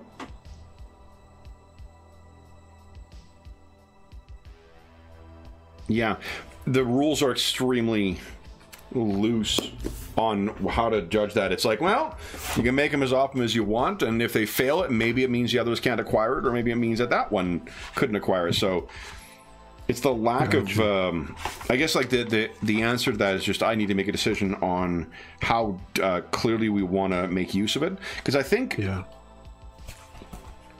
tying it as a clear benefit that you can get from your adventures. If it's only 56, you got a lot of runway to go. Excuse me, as far as increasing your profit factor is concerned, right? Like, especially if there's going to be vicissitudes over the course of play. Maybe what we do then is our next session, your first little bit on Footfall, we drill down into those rules a little bit further and spend some time doing some acquisition and upgrading the ship and, improving the crew and whatever, make some rolls, and we'll see what comes from that. Yeah. Yeah, and I was kind of already thinking that way. I didn't know what it would entail or how far we go with it. But just for equipment, I was already thinking that way. This is our chance to, kind of bone up a little bit, buff equipment a little bit. Well, and that's the thing that I find is frustrating with it, is that I don't know what the answer is to address it, but like in comparison to like a sandbox style, a fantasy game or our sandbox traveler game, there's a clear, like, I have X amount of cash and I can buy Y amount of goods with it. So there's a cool kind of like, okay, this is direct, it directly translates into that sweet, like, at the end of the adventure, here's some sweet fat loot I get, whether it's the shit you found or the shit you purchased with your, ill-gotten or, legitimately gotten gains. In this game, such a weird abstraction between it and such incremental increases that there isn't that same payoff to it. And again, like with the scale of wealth that you guys have access to, that kind of makes sense. It wouldn't be logical that it's there, but I don't know. Yeah, and I see here too, this may have been what you were looking at, the acquisition page, but it talks about it as a plot device. That's interesting. I think maybe that's what you're referring to. It's like, well, make of it whatever the fuck you want, and like that's okay, right? It's fine advice, and I think for a wide open game like this, that's fine. Why bother having that goddamn mechanic then? Yeah, if it's all just and I don't mean to pick on the game because it's doing what it's supposed to do, but like if you're gonna have something like that, and it's going to be contingent on the actions of the characters, it should have some feedback to it then that is tangible and understandable to the thing. And there's so many other games that do such a good job of it. It just feels maybe like a table, even, you know, give us a table or something to, you know. Or you could even just have in the adventures that, you know, completing certain types of quests provide you with a certain amount of additional profit factor, and then. But that's got a cap on it. Here, the problem is that like that's got to be limited at a certain time.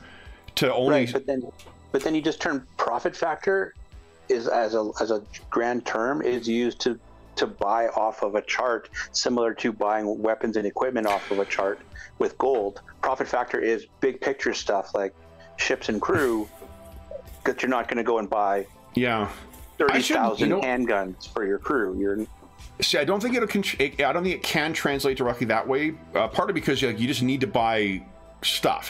What it feels like is that they're trying to give a random add a loose game mechanic to the availability components of things. Like if you fail your profit factor, it doesn't mean that you didn't afford it because your family has incalculable wealth. It means you just can't acquire it. So it's supposed to be it's supposed to be representing the influence and the ability to purchase, not just the credits. But it still feels like I don't know. I can tell you, it is the most, that part of the game is the thing I get tripped up on the most when I'm planning it, because like the setting, the characters, the game mechanics, other than this, are things I love about this game. And it's so good to hear that you guys were in, like, how much you're enjoying the ability to expand your characters. I can tell you the biggest frustration for me in this campaign has been those rules, because I really struggle with not only the way we tend to play campaigns, which is fairly slow, a lot slower than what other games will, but also that there's not a real clear way in my mind to key, like, and now you come back and here's a representation of your achievement. I gotta look online. I haven't looked, in fairness, online about any kind of house rules for this, so it's possible that someone has, already had the same issue with these mechanics and come up with an alternative. But I'll Oh, go ahead, Sean. Go ahead. So, no, sorry. I interrupted you. Go ahead. No, I'm saying the same thing over and over again in a different way. So it's kind of interesting here. This frequency of acquisition on page 272. It's still kind of loosey-goosey. Yeah, that's what I'm saying. Like, it's just, it is. That's what I was reading out. Like, it's just like, meh, do it whenever you want. Meh, get me where you want. But then there's these rigid rules for, like, you get X amount of profit factor at the end of an endeavor, and you get a certain amount that's spread out across the smaller parts of it, and then you also got to get achievement points over the course of your thing. Like, it just, in comparison to and Deathwatch came after this too, but like Deathwatch's achievement points is great. I think it's a really, really clever way of adding a little bit of meta structure to that game's got a ton of meta structures in it anyway, with the squad rules and the individual rules, but that's a really clever one for that. And I'd like to have something similar in here, because it should be something that is a risk, and it is something that should be it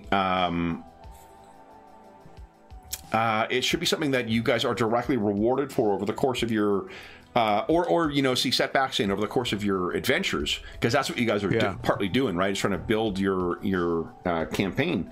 But it's such a loosey-goosey way of... It says here, it should not become a stumbling block every time an explorer wants to find a new suit of flak armor. It does kind of... It just leaves the GM out there. I know, it's like, figure it out. matters, but it doesn't matter. And it does. It's like, why have all these...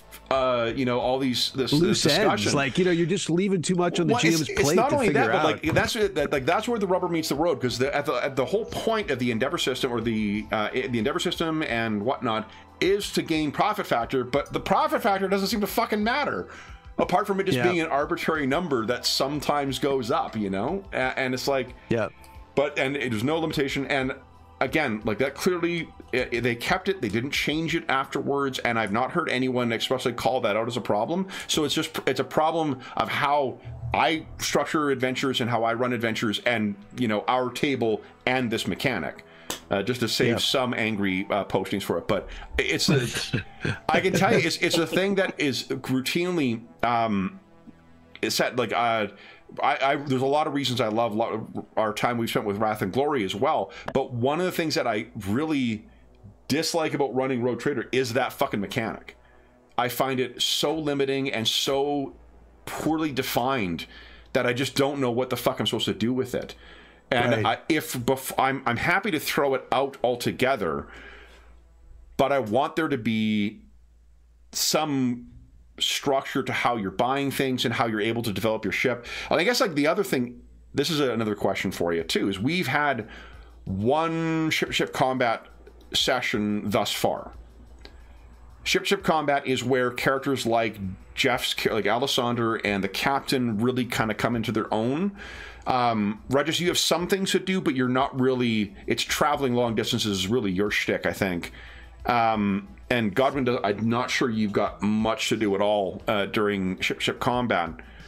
But is that something you guys feel is like, boy, we should have more of that, or is the ship I think the travel rules, we'll talk about it in a moment. The travel rules are an important part that's added a lot of flavor to this campaign.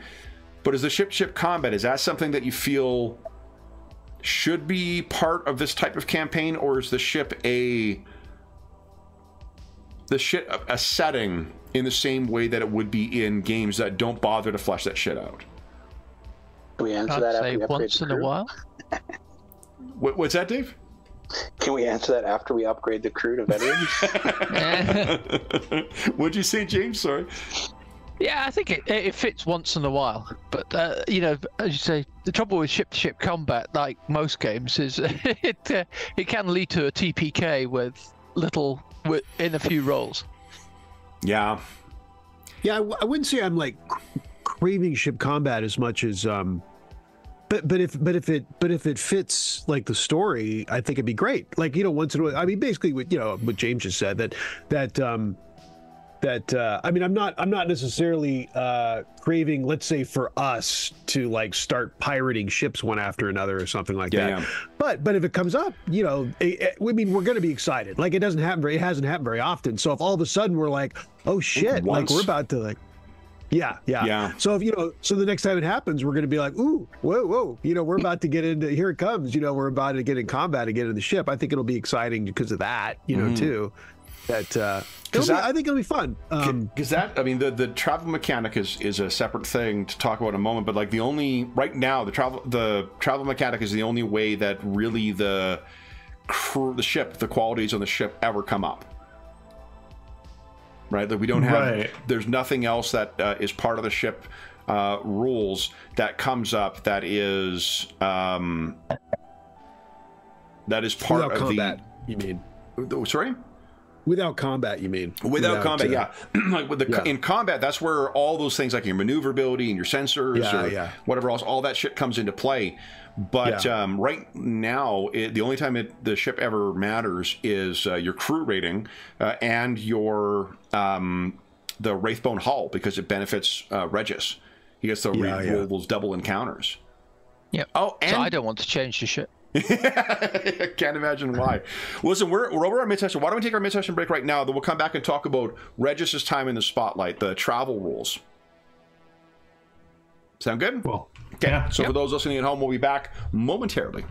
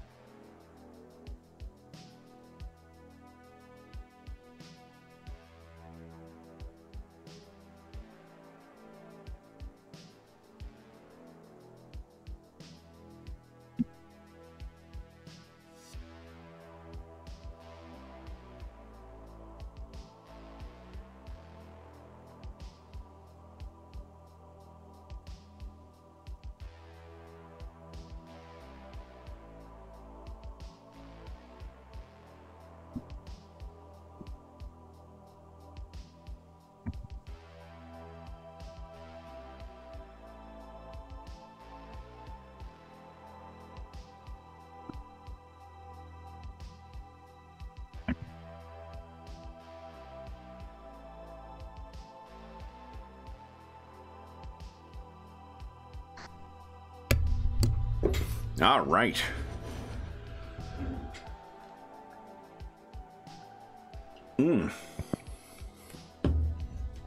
I think we're almost so. Oh, just waiting for Dave here. Yeah, that's great to hear about the way you guys have felt about XP in the game too. That seems to be a universally accepted thing. It's a lesson to be drawn for other games, definitely. Yeah.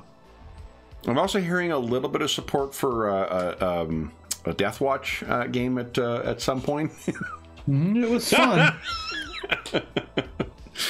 So, the one of the game mechanics that has worked, or at least has been, I shouldn't say, I don't want to presuppose your answers to this, but that has played a pretty big role in our campaign has been the travel rules out of the, oh gosh, what is it? The Astropath book, whatever it's called. I don't remember offhand. Primer, right? Navigator's Primer? Yeah, Navis Primer. Navis Primer. Yeah. That's a fucking great book. Yeah, so that, I think, let's start with James. What has been your experience with that? How have you felt that those rules have given you, how have functioned, I guess, for your character's role as a navigator? It's good. Definitely the Wraithbone hull helped. And then later with the being able to share fate points when we were having that incredibly long journey, because otherwise I'd have been toast. Yeah. Because I really need to, if I think we're going to travel, I have to make sure I have fate points stored for any travel. Yeah. That's one of the things that, like in a game, any ship game has this issue, right? Like ship-based thing where there are going to be parts where certain people will just be much more important in certain roles of it. And it's a lot of games have struggled to try and figure out ways to have everybody involved. And I think that the most effective ones that do that are ones where they just set roles for the characters to fill. Like the Star Trek games, it's clear what you're doing on it. If you're playing the counselor by choice, you're not getting involved in Star Trek. No, it's not true. Because in certain Star Trek games, you still have something you can do on a on like an inspirational kind of thing, like a D&D bard style, like adding bonus dice for people to do things with. So, you know, some games handle that pretty well. This does not, but neither does Traveler, for that matter. Like Traveler, there are specific roles that are really helpful and necessary in Starship Combat, but if you don't fill those roles, you don't really contribute anything to those scenes. It's not a bad thing. It's just it's a practicality of the you know, more free form kind of campaign structure for it. A starship that has a dedicated crew, like in Star Trek kind of way, everybody in that setting is going to have a specific role to play, probably in Starship Combat, and the rules just reflect that kind of campaign structure. In this, Alessandra's got lots to do in Starship Combat. Regis does, Captain Aquari does to a degree. Godwin's kind of left in the cold for what to do during that. But the travel, the converse is he puts an enormous amount of like it's a. I don't think I would necessarily change it, and I think our fix for it by having more fate points go to you has worked for it. But like that definitely it puts all of the skill checks on your shoulders, right? Like there's nothing that anyone else is doing to help out with, like we've had in. I'm using Traveler as the comparison here, largely because we've got an ongoing Traveler campaign at the same time that involves travel. The lead up to the jump involves multiple members of the crew. It's not just one person who's making all their roles at the same time.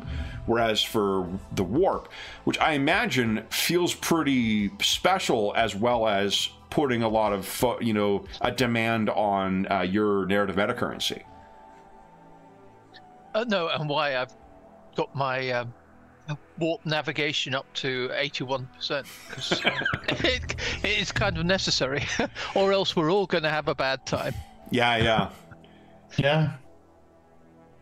Do you feel that leaves you wanting in other areas, or do you feel like you? No, I don't mind that. It's that's what he does, right? He's a navigator, so that should be his thing. Yeah, so, yeah. What about the rest of you guys? So that's cool. How have the setting aside the excitement of what's affecting the entire ship? How do you guys feel about those travel rules? Because in some, you know, an uncharitable way of describing it would be that you guys basically have nothing to do except for make saves during that as things might go wrong. But and berate Regius if he doesn't do his job. My goodness. Well, I don't. Godwin doesn't have a lot to do during the tests and that travel, but you know, if he has like crew members who are affected by it, I can help thin the herd if necessary. You know, like he has skills that come into play afterwards. Mm-hmm. But yeah, that's all right. He has a different role on the ship, and his time to shine is at different times. Mm-hmm. I'm in a difficult position to judge it because whatever set of rules you guys are engaging with, I'm engaging with, right? So I find them really interesting, and I think there's a lot of neat and unexpected things that come up over the course of it, but none of that directly affects or can be affected by anyone other than Regis. Right.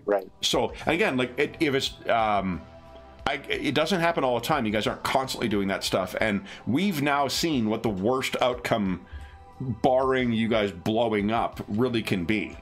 We've seen a critical failure where you guys spent 262 days or whatever it was in the war. Right. And I don't know. I mean, like, it took us 2 sessions to get through that travel. I found it a good opportunity for me as the DM to add stuff in that I wouldn't have otherwise done, right? Like, that was doing more than what was in the, you know, rules as written, but it was kind of neat to be able to be like, okay, we're going to do 20 days or whatever what the description was, and then have, you know, a vignette where something's going to happen, you guys are going to do something, and then more time, and then we're going to jump in. Yeah, I thought it's going pretty well. I mean, I could see optimally that each of us or more of us would have more to do, but it's kind of quick and dirty too. Like, it's not, you know, if you know, with the ship combat, the problem is that it could last a while, and if you don't have anything to do for a while, then that's kind of an issue, right? Yeah. But if it's quick and dirty, you know, it's not that big a deal. Like, you know, hey, we're traveling.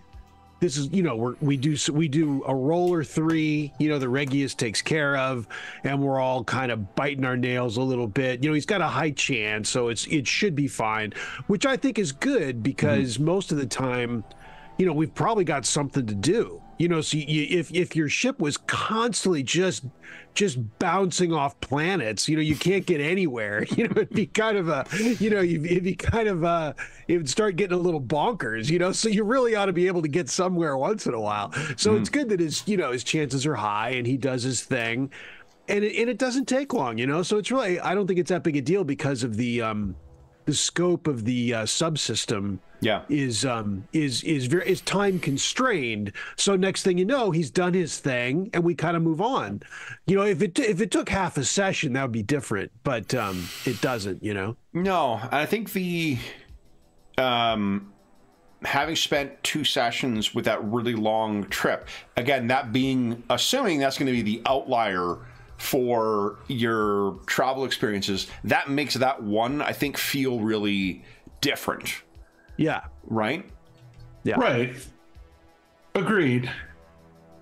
I find that the time in the warp has led to some really interesting role play and storytelling and whatnot. So the fact that it's Regius's thing and that's where his skills matter, I don't think really matters as far as the way the game plays, because it is an important time for all of us. Like, it's been quite the time for my character. I mean, Alessandra's had a lot of trouble in the warp, so to speak. Like, you know, it is interesting for him.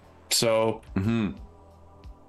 yeah, and I think that's like of the however much I really didn't want to just spend time complaining about the game mechanics.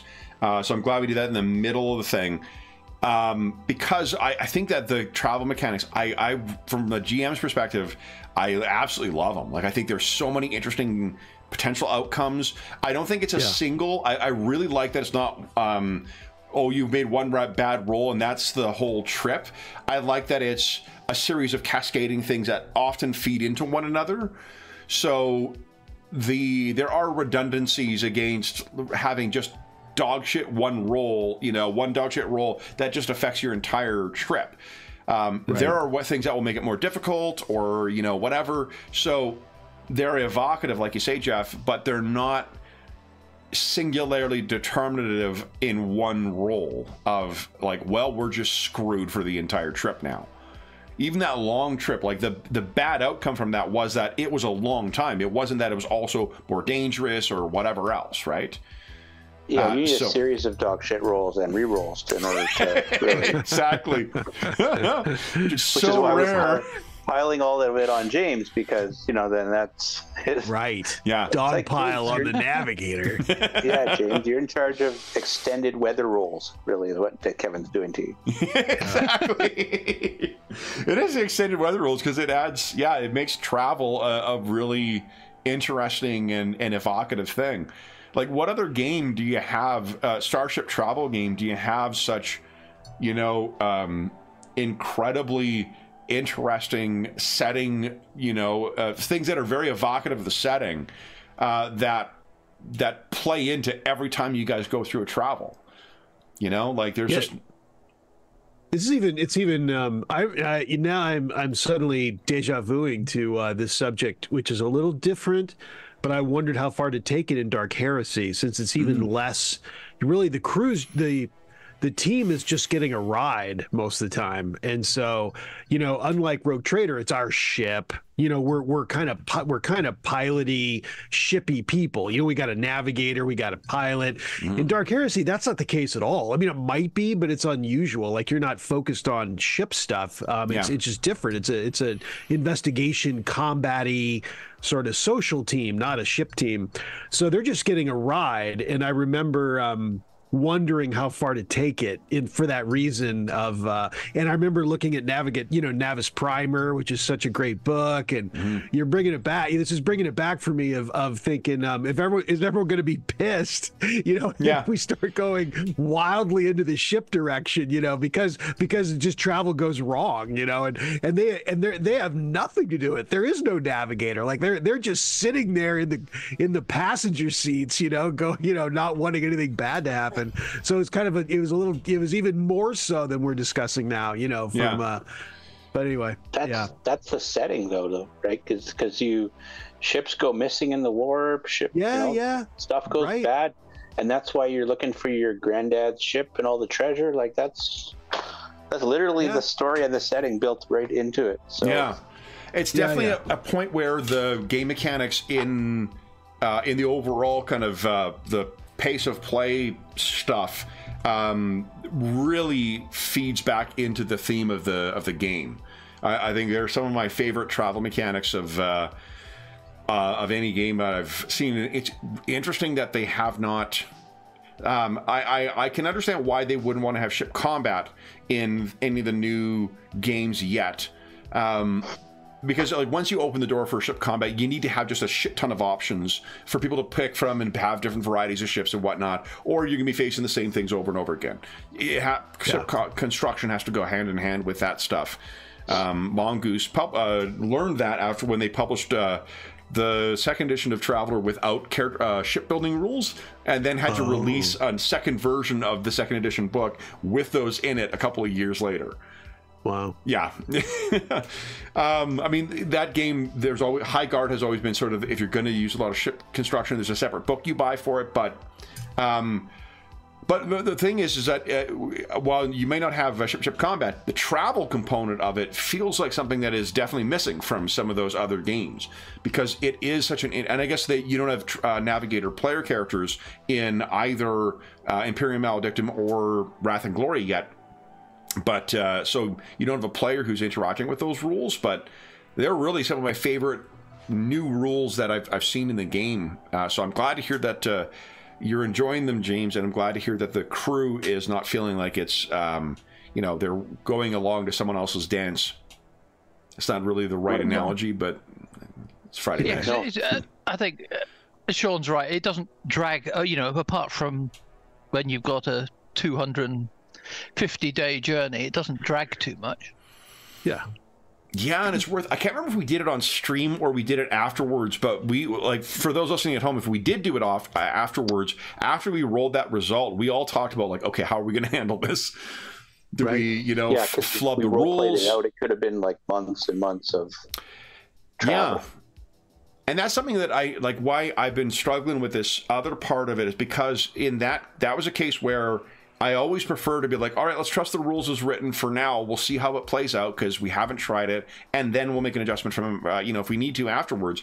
And it turned out it was really manageable, right? Like we had, it was a pretty long list to get through, but for going through whatever it was, 46 weeks of travel, it didn't feel that, it felt like it moved along at a pretty good clip. Like it wasn't an unmanageable number that it appeared to be when we first rolled it.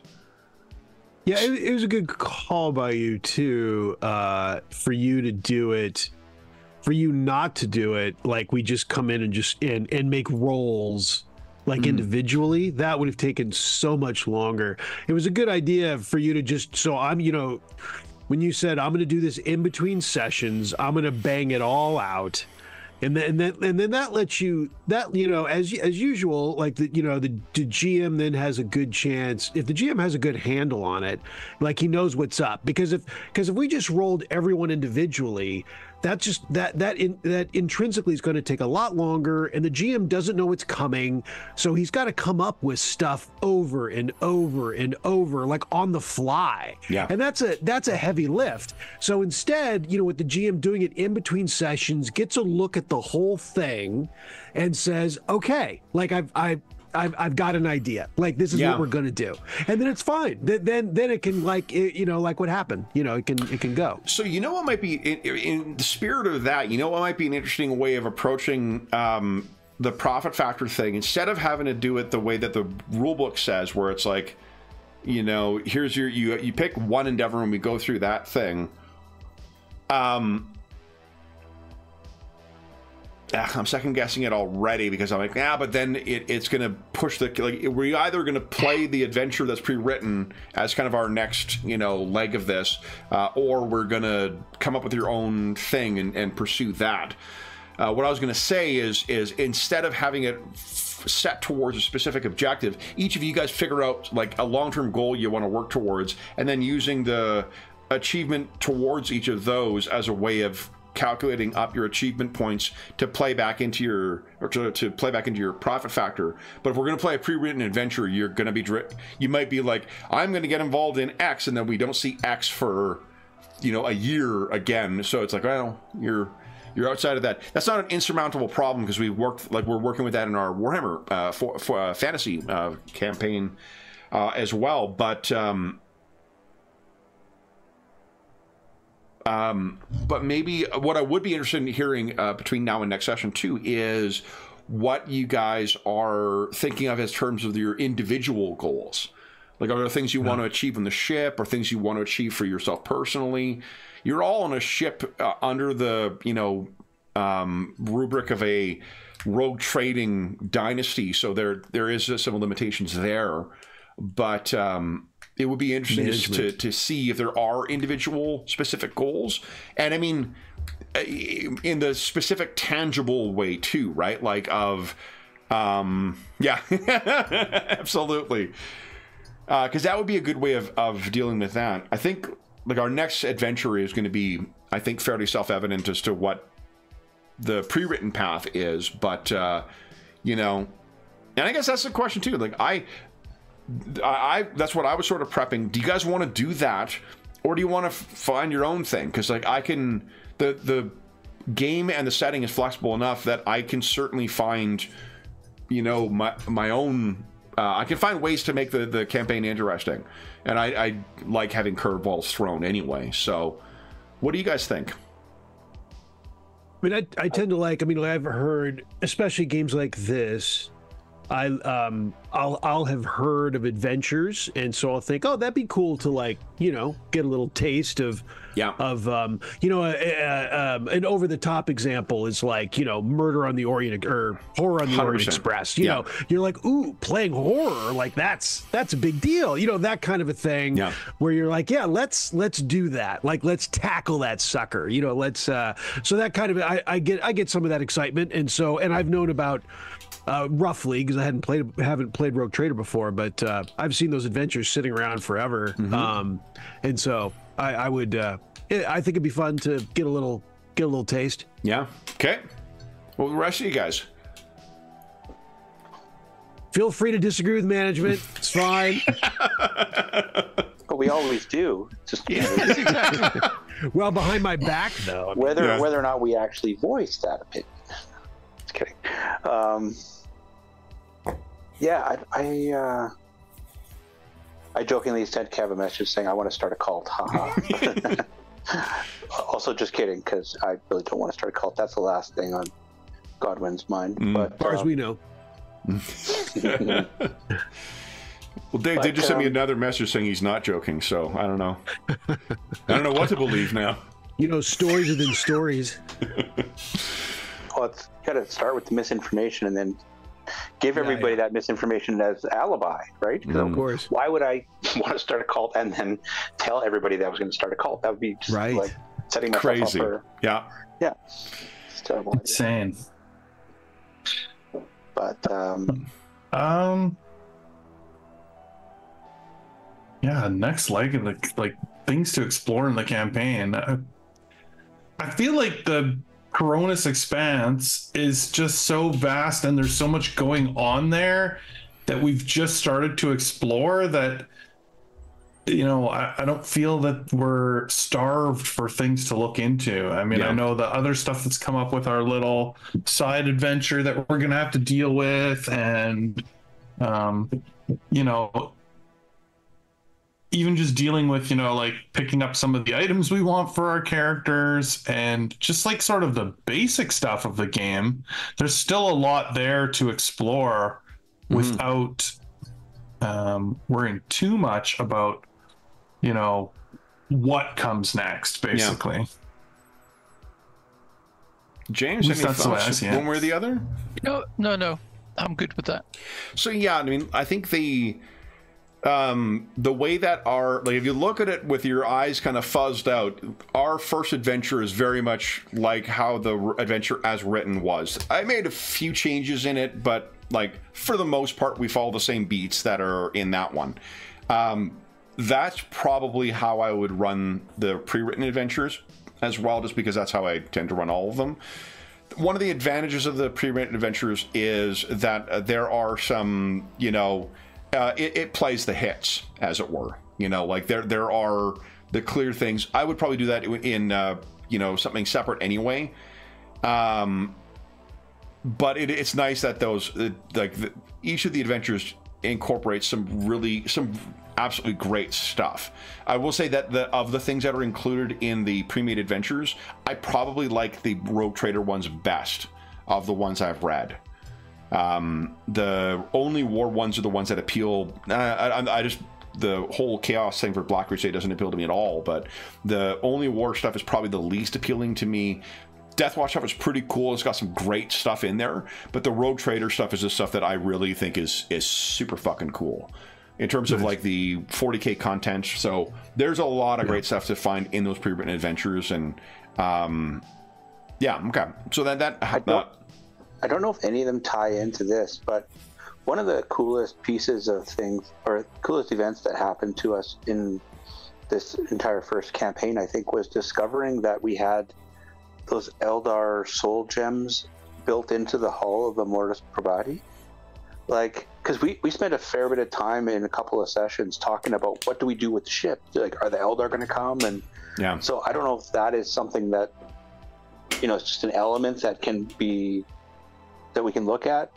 Like, do we trade the Mortis Probati into the Eldar? Let me ask you this then, to build on what Dave had said there. So we've talked a lot about your characters and the start of the campaign and the mechanics of the game and whatnot. Let's talk about the story. Dave's talking about one of his favorite parts. So, Dave, I didn't mean to interrupt you, but I just wanted to try to transition our conversation over to there. So you're saying, yeah, the Eldar, that was something, I can tell you that's something that I had planned from the get-go, because, again, I'm a sucker for the Eldar. But, you know, we sort of took our time building towards that, and I agree, like, you guys really seem to be considering what the fuck to do with the ship afterwards. What other stuff? What are some of the things that stand out for you over the first 20 sessions of our main campaign?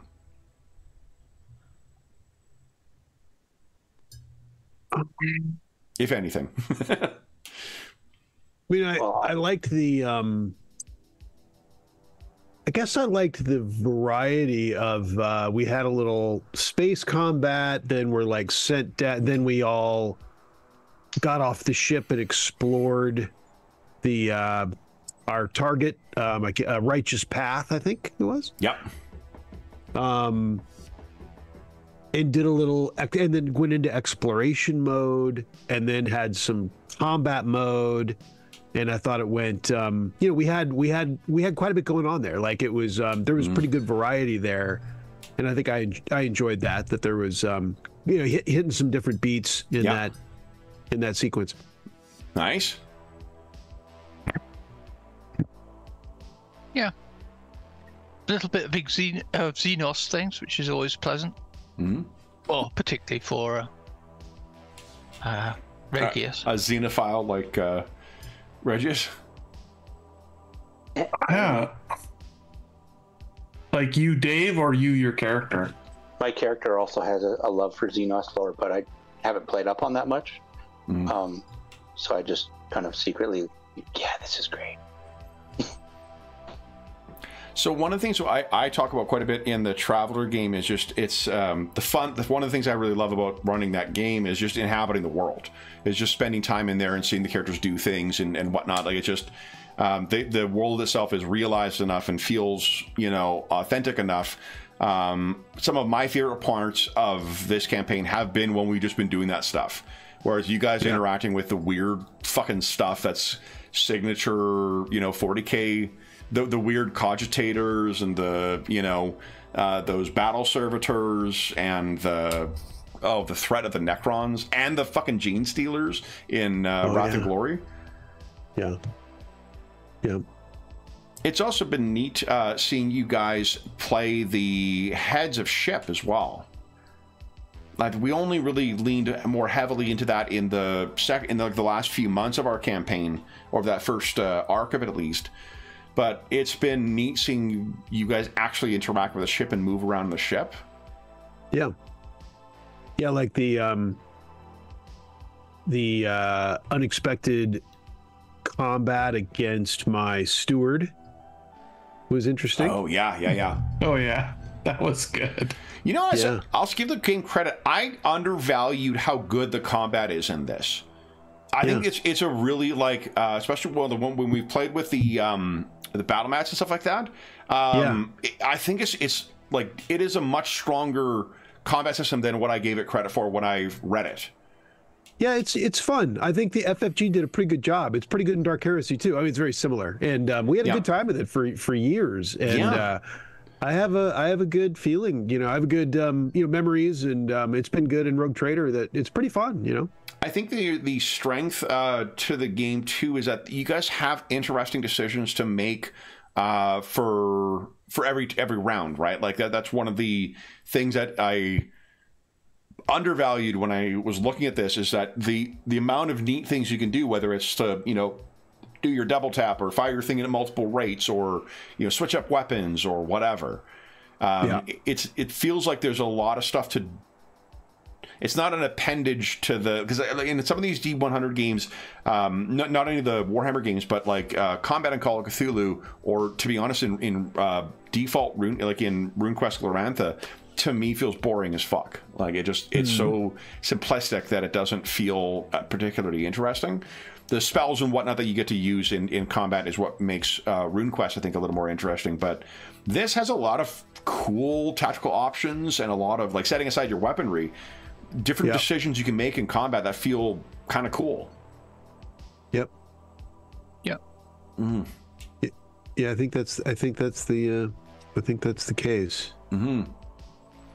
When Regius shot off an orc's leg through a piece of stone too, that was a pretty fun moment. It was kind of fun too. I can recommend that one, by the way, Jeff. That weapon? Yeah. That hell pistol, yeah. Yeah. We'll see how the profit factor acquisition rules go, Alessander. Yeah, of course. Right. Yeah, you don't want to overcommit, Captain. Yes. So what about don't get ahead of yourself. Is that something you guys are like? That's we've for a campaign to have this kind of longevity with everyone keep coming back to it at a point. Setting aside that you guys are great players and it's great seeing everyone. You know, you all role play well. You all, you know, you're great guys to play with. What's the reason that brings you back to this particular game? And Jeff, setting aside the concern that it's Friday fucking nights, of course you're gonna play. Right. Is there anything, or is it like that's for James in particular? As James had said earlier, I'm a fan of the setting. You know, getting to game in Warhammer 40,000 is fun, and you know, in a lot of ways, we're just getting started too. I mean, we've been playing for a while, but we got, you know, I mean, I think we got a ways to go. I remember you mentioning earlier, Kevin, about this. These adventures you have in mind, and I'm interested in those. And and you know, I got thoughts for Quinelli as far as you know, where he's gonna some advancement ideas, you know, where he wants to go, and I think I like the built-in structure of a crew is kind of fun. Every game has to come up with its own reason for the people being together, the PCs. Yeah. And so it's kind of fun, you know, Quinelli being management, you know, and the grousing and the, you know, the faux ordering around, and, you know, whatever and all whatnot are pretty fun once in a while, you know, because it's kind of peculiar. Like, I mean, not many games. I mean, this happens once in a while, usually in a military setting. Maybe, you know, if the game is military or something, someone's got to be in charge, you know, that kind of a thing. Yeah. But it's a little unusual that you get this dynamic and it's different, you know. So it's kind of fun having a crew and being... I think to your credit too, Sean, like it's a tough role to play as a character as a player whose character is a superior to other characters, and by playing as him as kind of a, you know, pompous jokester kind of, you know, or like almost like you know, amusing pompous guy, it takes some of the authority out, I guess, that might provide friction with other players. Like, I don't think any of the players here would have issues with that, right? But it's a tough thing to incorporate into. Not every table can manage to have, like, okay, so-and-so's in charge, and you've made it a lot easier by, you know, making a character who's a little easier. He's not barking commands at everybody. He, you know, he is who he is, right? He's like, yeah, of course he's in charge, but like, and we follow him, but he's not the one who's like, you go and do this and you go doing that, you know, like it's like Golag as well. But that, I think I totally agree, because, you know, Kev, you know my Star Trek Adventures horror story of the captain. Yeah, it's a tricky thing to get right, but it's really important, because without a player character rogue trader, or without a player character captain in Star Trek, you're kind of missing a big thing. You know, you're being told by the GM where to go, what to do. You lose a lot of agency. Oh, definitely. And you lose part of what's fun about that, you know? And I mean, again, like, there's a credit also to all of you guys for playing with that. Nobody has, like, bristled against the command structure or whatnot in it. You've all picked characters who have fit within that, and that's really important for a game like this to function properly, right? If anything, it's the opposite, I would say, in the sense that it's not me telling people what to do. It's that, like, well, so Kevin's, you know, you'll be like, okay, so what do you guys do? And we're like, you know, kind of chattering, and you're like, so what do you guys do? And so James will go, Captain, what do we do? Like, it'll come back at me, right? It's, it's like, okay, you're in charge. What are we doing? This kind of, yeah. Well, it's funny because we talked about that in our Wednesday game about assigning a leadership role to somebody in the group, just because we sometimes just can't make up our damn minds. Like, we don't know where we're going. There's too many plot threads, too many quests, too many things to do, and it's just like, well, maybe we just got to get somebody to be the leader, to step up and say, okay, this is what we're doing. Yeah. We all tend to be very accommodating people, and so if no one is declared to be in charge, then sometimes it's harder for us to make a decision, so to speak, because we're we all want to make sure that everyone's getting the experience out of the game that they want. Yeah. And, one of the important ways to do that is, to continue to be accommodating. So, yeah. Just call it like it is, Jeff. We're all people pleasers.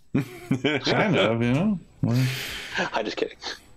Kind of useful too that Quinelli's, it's built into the story a little bit too, that Quinelli's young. It's his first time out of the docks in this way. So, he's not supposed to exactly know what he's doing, kind of sort of by name, but not by experience. So, yeah. I think that definitely helps as well. So we were talking, Dave, you mentioned the character tree, the dark sun idea for that too. We've talked about how to handle the rest of the crew on here, and we haven't landed on anything. So having played Wrath and Glory, or run Wrath and Glory now for 4 sessions, so let's maybe transition, talk about the war story, because fortunately we did get a chance to get everybody in on that at one point too. Unsuccessfully, I didn't kill anybody with a Gene Stealer, so that to-do item on my whiteboard remains unchecked. But the game definitely was not necessarily a challenge, but because of the choice of nomenclature in that game, it did feel like there was a bit of a struggle to get everyone up and running on that. But I felt like, in particular by the final session of it, you guys were all playing your characters as optimally as you could, and were making smart, tactical decisions for all of your characters with their capabilities. That was from the GM side of the screen. How did that feel on your side of the screen? Yeah, I thought so, and it's always good to get, I like Warhammer, and I like new, I like getting to try new games anyway, and it's in the Warhammer universe again, and so it had a lot going for me out of the blocks, and that I just get to let's do this. This is good. I want to give this a shot anyway. And so, I thought it went fine. I thought it was good. I was, and I liked getting to play something totally different, than I was. So the medic was running around and had a little combat and had a little healing, and I thought it was good. James and Jeff, you were the guys who were stuck with it the longest. You played all the sessions. What was your takeaway from Wrath and Glory? It's funny because my takeaway was, even though we did kind of a lot of combat and I was more engrossed in the story of what was going on and what was happening in that world, that I was more focused on the story than the gameplay or the mechanics rules, to me, what was happening was important. And so, and especially the way it tied back to our other campaign, that I don't know, I didn't get as much of a feel for the rules maybe as I could have if I was less focused on the story. I don't know. They felt close to this, not adjacent to this, at least enough that they kind of flowed smoothly. The combat was maybe a little better, a little more engaging in that, a little more. But other than that, I don't know. the game system felt similar, and I was just caught up in the story. Yeah, and in fairness, your character didn't have an awful lot of... it was the chatty stuff that your character particularly excelled with, so you didn't necessarily have, you know... I'm trying to soft pedal that you didn't have a shuriken gun, so I mean, you know. Right, exactly. I didn't have a shuriken gun. Exactly. That is absolutely true. What about you, James? I might be able to find one for you. Yeah, it's a funny one, right? I think I really enjoyed it, but somehow I'm still making heavy weather of understanding the rules. I've got the darn rule book as well, obviously, but still, it helps that it's all automated. Yeah. Oh yeah. But I don't know why I'm making such heavy weather of the rules, because it's not that complicated. How many I think dice pool games it's have... the terminology and the... Yeah, how many dice pool games have you played before? Like Warhammer or Warhammer. Have you, like, I'm thinking of games like The World of Darkness or Shadowrun or West End Star Wars? No. So maybe that's it partly, but yeah, a funny one. And we talked about it before, the terminology doesn't help. The two meta currencies, which somehow I struggle to get in my head as to which does what. Yeah. I think it's, you know, keyboard to it's chair to keyboard error rather than a flaw in a flaw in the system. I think the game's good, and that's my hesitance to run with it otherwise, because I think you know, first sessions are not good, so using it at a face-to-face convention style thing will be a toughie. What about you, but Dave? if you practice it, I think it could be very good. Yeah, so like I'll tell you my 2 cents on it afterwards. But Dave, what about you? You only had the one session that you're playing in it, and you're kind of thrown in the deep end with combat. But what was your takeaway from it? Dude, I was a badass Eldar with a shuriken gun. What more could you say? It was awesome. It was awesome in all kinds of ways. And I missed the earlier part of the adventures, the context as to what we were doing, other than stopping the gene stealers. A little vague, but that's all right. Run in hip deep in corpses and add more to the floor. That was fine. Combat was fantastic. I really enjoyed that, and I liked the I don't know, not the witch, the block the witch thing, but like that James's character and the other psionicist or whatever had this like battle going on that no one could see, but it was still affecting people, and it was just like, fuck, like, because in other games you typically see the magical elements or the sorcerous elements. They have visual components that, like, a spell is cast, you see what happens. Okay, maybe it's something invisible, like the person just stops moving or something like that, but you know that a spell was cast. But here it's just like dudes are fighting in their heads, and they're in my head, and that was kind of cool too.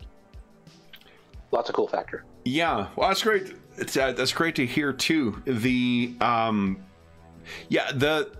game has a lot of I think moving parts in it, as far as like adversaries and the different like there's the shock and there's the wound damage, but I think it's one of the most exciting combats I've run. I think it was probably the most exciting combat I've run with a Warhammer game, full stop. And I really enjoyed the combat in Soulbound quite a bit as well. But that last session we played with all 4 of you guys going in with a variety of different, like the guns that could fire more than one shot and the different variety of enemies. The minion rules are fucking great in that game. And the grenades. Grenades are so well balanced in it. Like a real threat, definitely, but not something that... yeah, and I think that the way the game felt... It felt like you guys were... off balance almost the entire fight, where so there wasn't a feeling of desperation and the feeling of a part of like having to or getting to decide, you know, what order you guys act in, and then whether you're using it. Sitting here tonight is maybe difficult to remember, but you guys were making really good decisions about your narrative metacurrency as things were coming up, and every time someone got that roll to feed back in when they rolled a, I can't remember what it's called, exalted icon, and on your wrath dice, and you were feeding one back in, like the whole table cheered. And that's something that's having something else that feeds into the excitement at the table. It's what drawing a what do you call it, a Joker in Savage Worlds in Initiative is like, right? It's just there when those beats where everybody gets a payoff from it. It's really cool. And I feel like it does it in a way that is more substantive and interesting than I found with the Fantasy Flight games or with the 2D20 Modifius games, which this game is obviously taking a lot of design cues from with its different levels of adversaries and stuff. Yeah, like it was one of the most satisfying combat things I've run in 40K, and it felt like you guys were able to jump into the game and start playing pretty quickly too. But once you got the handle on the rules and whatnot, the downside is, in my mind, from that game, the runway for characters.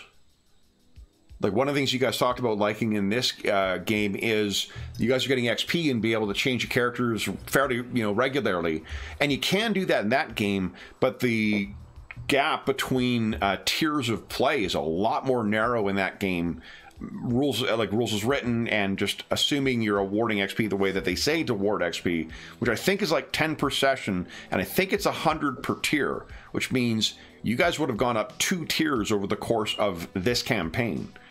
And tiers of play, for those listening at home who may not be familiar with it, tiers of play are like power levels of play. So it's not a matter of just like, oh, I've gone up a level and we're within the same power band. Like in that game, tier 1 are like Hiver Gangers, and tier 3 are TAC Space Marines.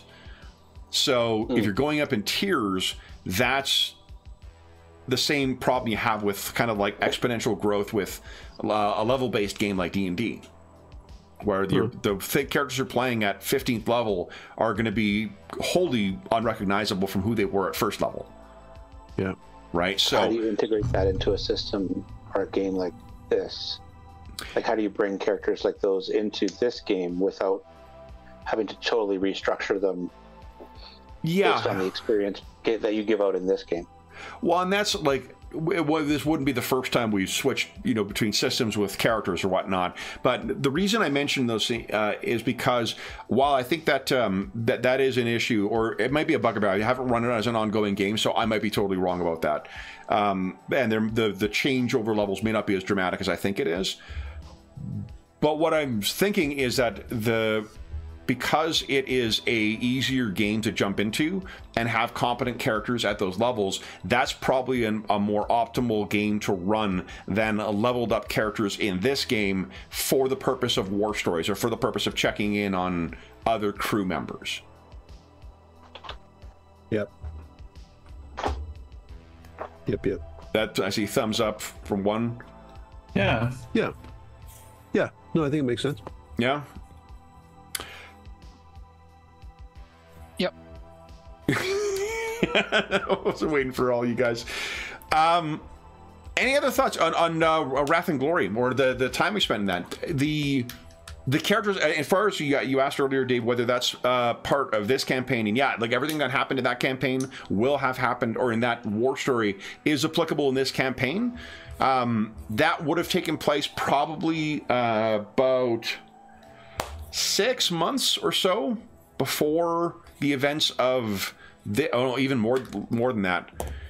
So there might be ripe opportunity for, you know, filling in those like additional months with future war stories. But and as far as the Eldar is concerned too, like that's something we'll discover, I guess, over the course of play. And I'd welcome your input, Dave, in particular, for what your sort of your character's goal would be with that. but that leads to the question of other war stories. Like the campaign does set up the idea of the way that having a ship full of other crew members, the potential for having other crew members tagging along or going along on missions or whatnot in the Star Trek Adventures kind of style is definitely there. But I don't think that's an assumed part of play or an assumed style of play at all in the game. I think that what the game assumes is that you're playing these characters and everyone else would be an NPC. Right. So, and again, like, who gives a shit what the assumed style of play is? It comes down to what you guys would be interested in doing. What would you want to be doing with the pot, like, I guess with that part of the game? Do you want other characters that you'd be playing to be brought into the future parts of the stories, or do we keep their stories discrete in kind of a separate, you know, and now turning over to the lower decks, you know, kind of thing? Or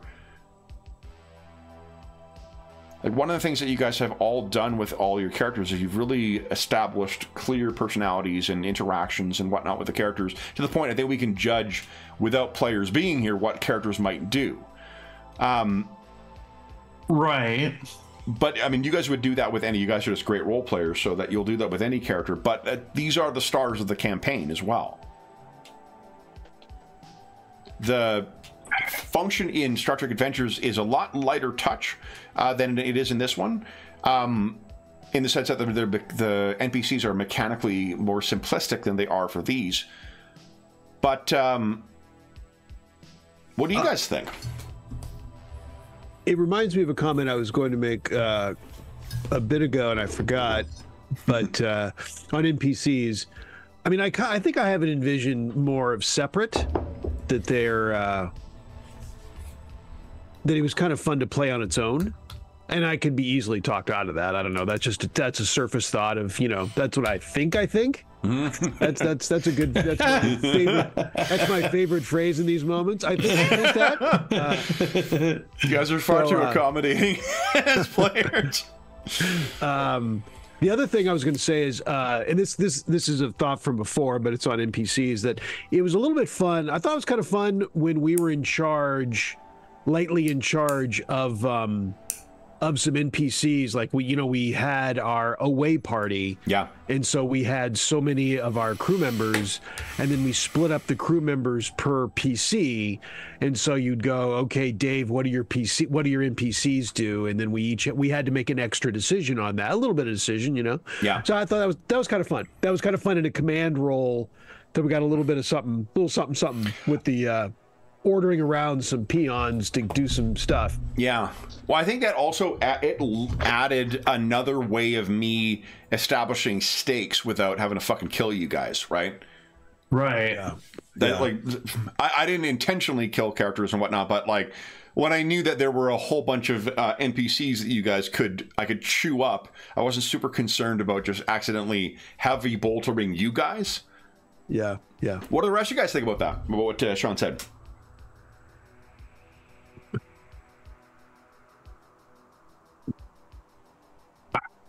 Yeah, I agree. I liked it. I think it was good having those, I don't know, expendables around a little bit. I could see that being valuable going forward, as you know, having more of those,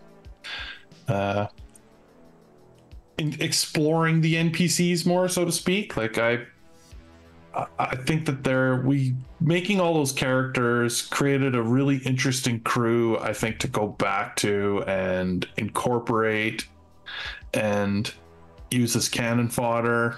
And not that I think they're expendable, and you know, wouldn't try to protect them, but see, that's Alessandro sounding like management. That's what I say. There you go. But in 40K, there is only war. So. Yeah. James, Dave, any thoughts on that, or the other members of the crew in general? I think I definitely you know, if we can keep the other members of the crew as NPCs, that's fine as well. I do like the what James and Jeff are talking about, bringing the little clumps of troops. I think that's more impactful than saying your troop numbers dropped from 29,500 to 29,000. I'm like, well, who cares? Like, 500 people died. Oh, terrible. But like, when you see little figurines there, it's like, maybe we can even give them names. Like, this is Ben and this is Jared, and Jared's got 2 kids, and you know. But yeah, but yeah, we could just. I like that. That was a good fun combat too. Mm. James is up.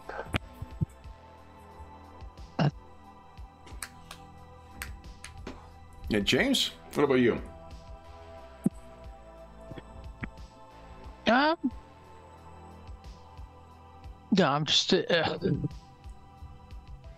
I've enjoyed it so far, and I enjoy the fact that Rogue Trader can go many directions. So, if as we see the flow, I think it very happy with the whole thing. Mm-hmm. But I think it makes a whole big difference with who you're playing with, because I've had, you know, we talked about the whole captain role thing. Yeah. But also the whole who you're playing with and who's GMing could really affect on Warhammer 40K, because the way you put it earlier was it can all go very 90s if you don't watch out, and can go very murder hobo very quickly. And then it derails badly, I think. Mm-hmm. It's a game I found a little bit tricky. Playing it with people you don't know can go very badly wrong. Yeah. Now, does Regius let on that Quinili is a better captain than what Regius has had before? He's not that much of a kisser, so I'm sorry.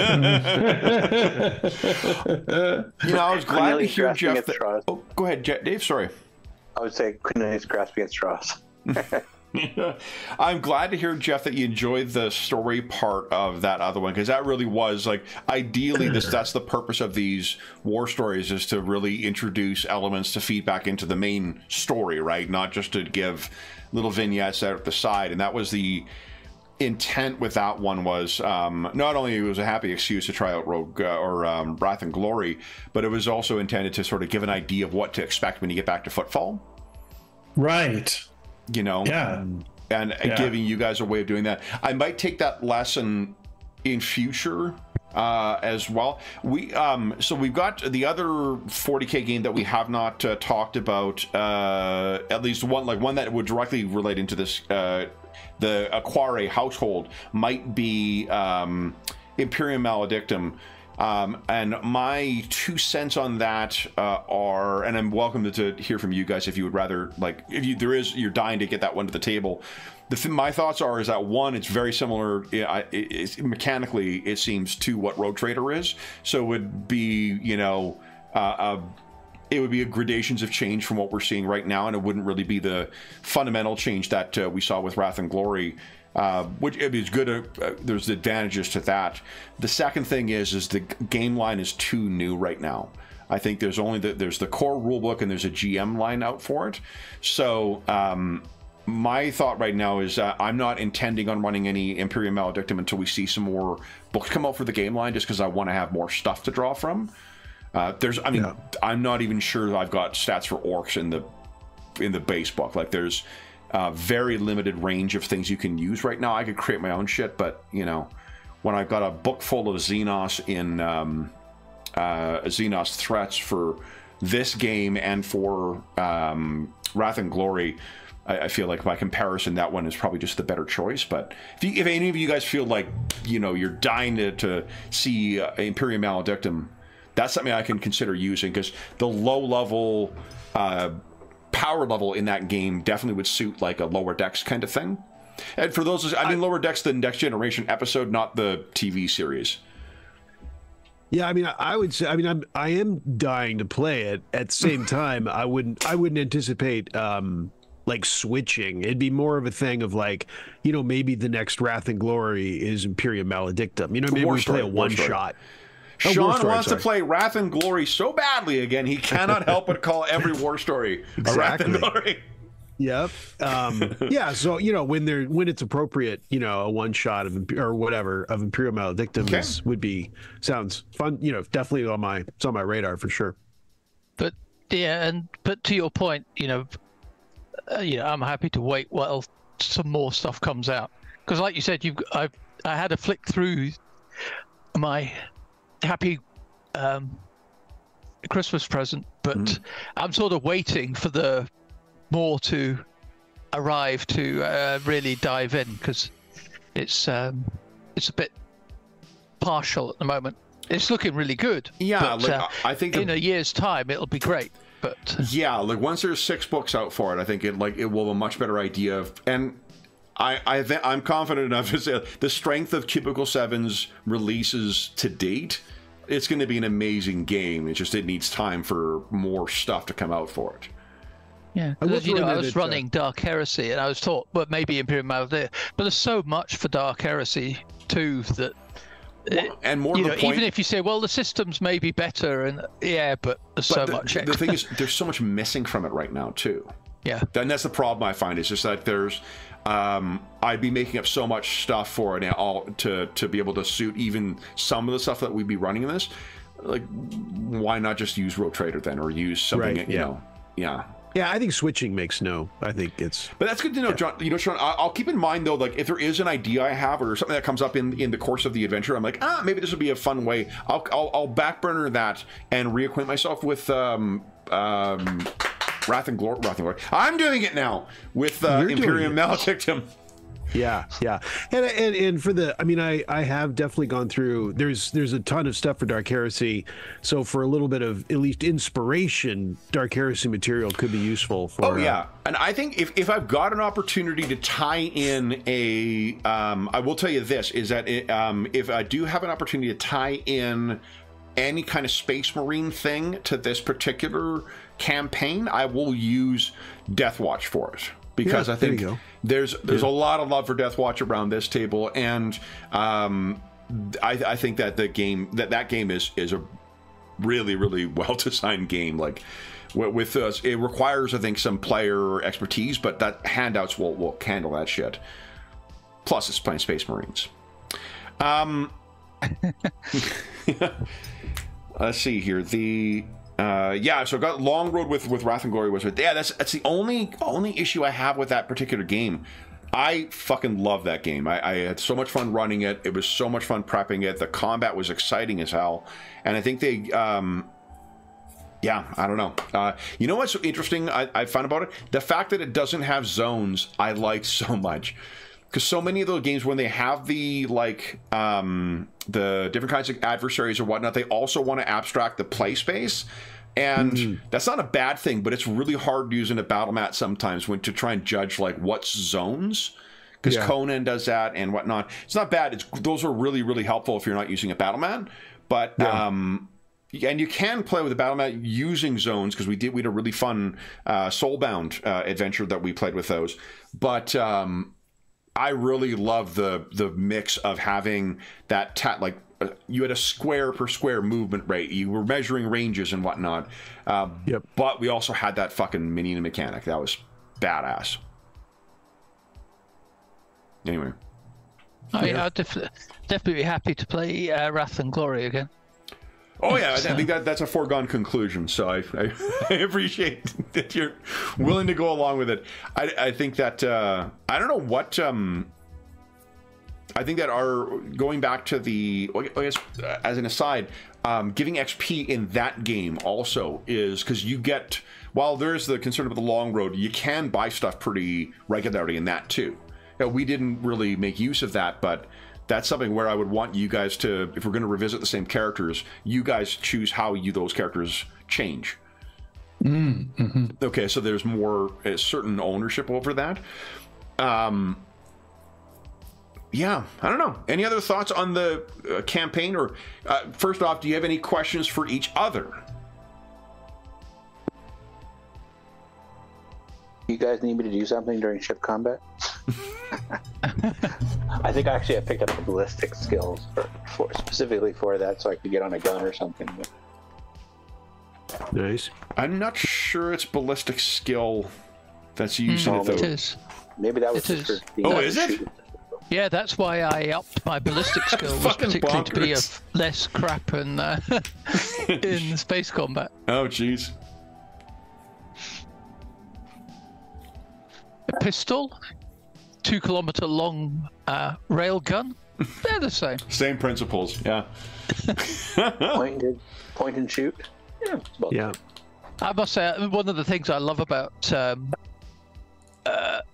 one of the scenes reading in a book of Warhammer was talking about how on one of the big Imperial ships that, you know, they had the cannon, right? So you got this huge cannon that's however, you know, kilometer long and everything.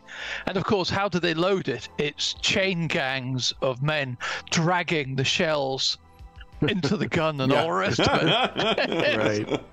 And then the sound of it deafens everyone when it goes off. Yeah. Yeah, classic. So if you don't have questions for each other, do you have any questions for me?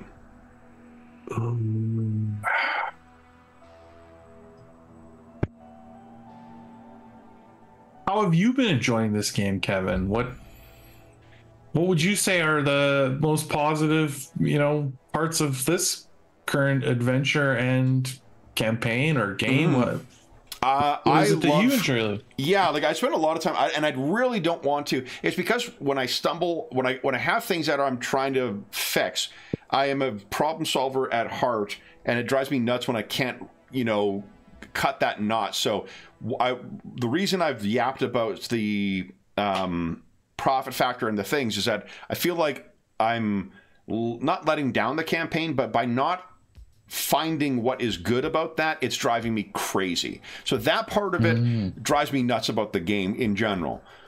The play itself, the characters you guys have made, the moment-to-moment stuff, the getting to spend time in this world with you guys playing these characters, all that stuff is amazing. I love these characters. You can tell that something is hitting right with the chemistry that comes from playing a group when you have those running jokes that play over into the other games, right? We all know who the Aquares are right now, we know who's chowing on cactuses every time we jump into the fucking warp, right? Like, that's the stuff that I love, and I'm loving. There are so many elements about the Rogue Trader setting, and I mean, like, my first exposure to Rogue Trader was, and I don't, nothing nauseates me more than people trying to appeal to, like, well, I got into it in this point, and so I don't mean it as this. But my first exposure to to Warhammer 40K was the original Rogue Trader game, and then I dropped out for quite a while, and then I only came back in later. But that Rogue Trader book, I read so much, all of the pages fell out. I adored that setting. I loved the book. The art was amazing. And then what I've learned about what's happened in the interim between when I played it and when I got back to the game is all stuff that's amazing. It's such an incredible setting that has built up over that time, and getting to go out and include some of that stuff, I absolutely love. It's so much fun. I think even more so than like when we get to play Star Wars games, it's a lot of fun, because there's stormtroopers and there's whatever else. This hits more for me than that. When I got to incorporate Necron into it and try and kill you guys with that, fucking awesome. When we got to have a Eldar player character in it, amazing. When we get to do this kind of, like, you guys exploring a ship, you're in charge of it, and there's stuff going on, and we're playing at that kind of scale, fantastic stuff. And the fact that you guys are engaging with all the material with such gusto and feeding back into the setting, that's all the stuff that I thoroughly enjoy about this campaign, and nice. the regular frustration I have with it is only because of the parts of the rules that I have not found a way to solve that problem yet. The other issue and it's not an issue, but like the and this is just the nature of scheduling, you know, and it speaks to everyone's involvement, and I'm so glad to hear that you guys have been enjoying seeing your characters advance. The regular play is tricky, right? Like, because I'm happy to run other stuff when we have those things, you know. Elder Scrolls is constantly lurking at the sidelines there, so it's always happy to take a time at bat. But that's been the, you know, when we're playing once a month, any game we play once a month, when we play other games more frequently, is tough to maintain that level of like, okay, I'm going to get my shit ready, I'm going to get shit prepped because I know it's going to come to the table this time. You know, and that's just the way it is. Our Friday night games are always, you know, soft commitments for the dates, because it's just Fridays are tougher to have a regular thing. Wednesdays, it's rare that shit comes up for people to have to go and do something else. Fridays, that's just a reality of often stuff comes up. So the thing I love about this is that I love that you guys are still that enthusiastic about the next leg of the campaign, even though we've only been able to play one, you know, on average once a month. That makes me really fucking happy, because part of having a successful long-term campaign, I think, is the GM commitment to that date, to make sure you're there, to make sure you're ready to run, to make sure it's ready to go. But the player enthusiasm, knowing their characters, knowing what they want to do with their characters, jumping into whatever the scenario is, you guys never balk from that. I don't think I've ever heard, particularly in this campaign, any of you guys say, I don't remember what the fuck was going on. You guys always remember.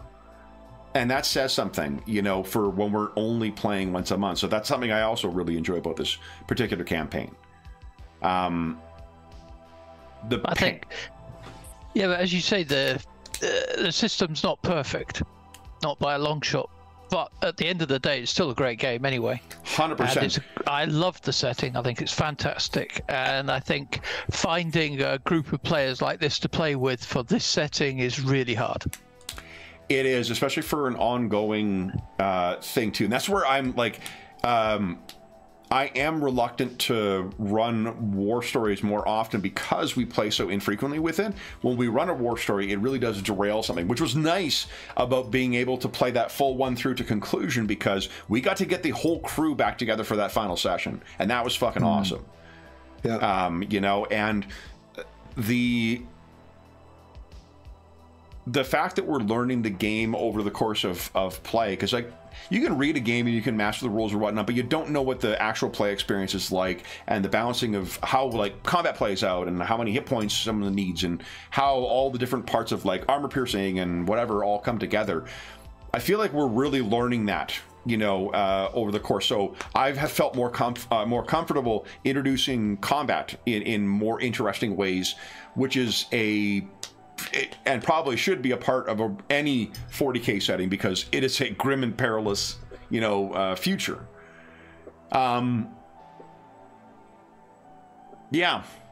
So that's stuff I like, Jeff. Those are all the positives that I think. It's great. Like, really, it's a setting I really, really love. We all, I think, have a similar understanding of what that setting's sensibility should be. You know, which is to say, fucking shuriken guns all the goddamn time. They don't hurt, that's for sure. No, but it's to have around, not. Yeah. Yeah. So I don't know. Like, it's yeah, it's great. I really want to solve that that issue I have with the profit factor thing.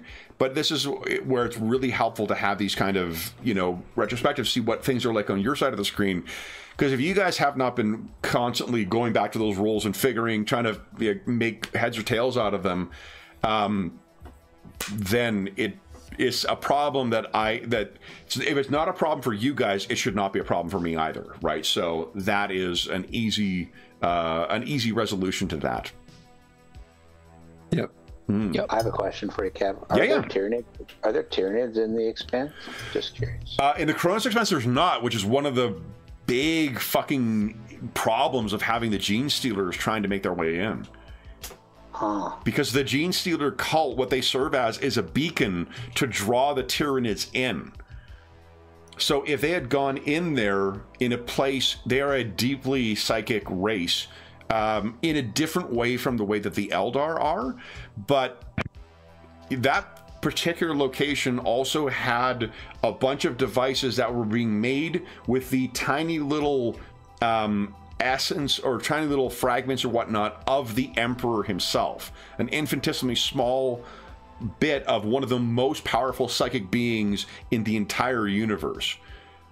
If they had gained access to that, if I were to use a sci-fi bad, you know, analogy kind of thing, it would almost be like a signal booster for them. So that could very quickly become a problem for this entire region. You guys thankfully dealt with that. Okay. That's what we do. Exactly. So no Tyranids for now. No Tyranids for now, but there are plenty of other terrible things in the region here. Yeah, I was just going through your checklist of nasty things that you could throw at us, and I was like, all right. Okay. Yeah, Tyranids are really up there, though, aren't they? They're really fucking appalling.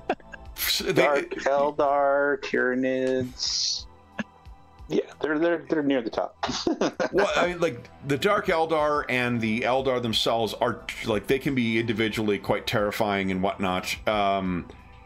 The, you know, civilization ending scale that comes with the Tyranids is just unlike any other kind of threat in there. Or orcs are terrible too because they're persisting and whatnot too. But it is a like perpetuating infestation that, you know, causes violence in a way that is recognizable to other species. The Tyranid consumes everything. It's truly one of the most terrifying things in the 40K universe. The prospect that, like, if you don't stop these gene stealers from building up their cult in time, this whole planet and everything on it is going to be transformed into more Tyranids. It's a wonderful threat to have as a GM. It's great that that first adventure for Deathwatch takes place on a planet mid-infestation. You have to go in, do your fucking job, and get off. That planet is dead. It's a foregone conclusion. It's just a question of whether your gene seed and your material gets churned up into the swarm and made into more things. That's awesome. Anyone else have any other questions? Not that you have to, by any means.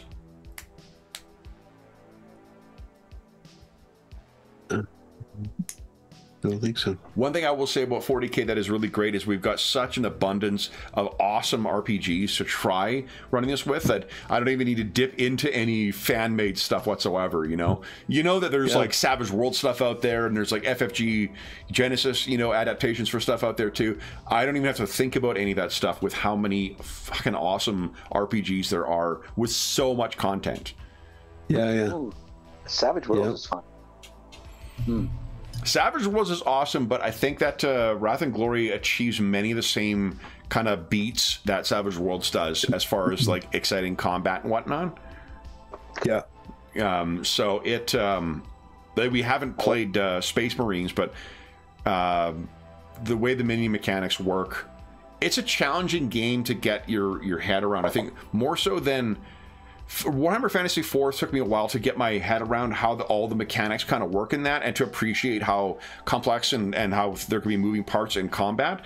I think Wrath and Glory is even a little more so. I welcome those kinds of challenges, but there's a lot to sort of get a handle on with the game. But that last fight, oh man. That was a lot of fucking fun. When you guys were chewing down like 6 and 7, you know, gene stealers in one blast, that's pretty badass. Yeah. Hey, we need to invest in this.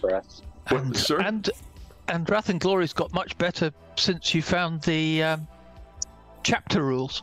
Oh my god, yeah, I can't believe I missed that. Again, so like for a long time we were saying that like, oh, it'd be even better if there was actual chapter rules for the Space Marines. It's in the fucking, like, a page away from the start of the thing in Space Marines.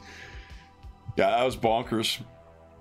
Any last comments or questions or anything for one another about our Rogue Trader campaign? That is 19 months, guys, that we have been playing this game so far. Well, where it may spin off to is, as you know, I had all my PC problems, but one of my players kindly helped me rebuild it, and she's wanting to play Rogue Trader. She'd had a bad experience playing Rogue Trader before, but now is canvassing for a Rogue Trader game. So it may have a spin-off elsewhere on the planet. Oh, that's awesome. You know what, Nice. James? I wonder how much of the issue was, because you were struggling with Wrath and Glory the whole time you were having those PC issues, too. Yeah, that probably didn't help. Huh. That's because Yeah, maybe Wrath and Glory broke my PC. Could be. I think it was your move. I think something got knocked loose in the move, but Yeah. that's possible too, I guess. The will of the Emperor. I hadn't even thought about that, but yeah, like, because you were having such a fuck of a time trying to interact with the PC and your token and all the other stuff too. Like, that's just adding a whole other level of frustration to interfacing with the game. So, you know. Yeah. It definitely did. So I guess I have to make sure now with your shiny new PC that you get a really good experience with Wrath and Glory next time. That's Yeah, no. Well, it was still good despite all the problems I was having, so that shows you that the game was good. Oh, absolutely. Yeah. I don't know. Jeff, anything else you got to say? I don't know if I have anything else to add. What would you guys play if we had a brand new crew of Rogue Traders using the Rogue Trader RPG? What would you play if you had it to do all over again? Can I say a Space Marine? You can say that. We'd play the Death Watch. Yeah. Oh, that is such a tough choice. I guess I would go ahead. I was gonna say, like, I think that I agree with maybe what Sean said before. The Psychers seem very interesting and well done in this game, so that would be an interesting choice for me, I think. Mm-hmm.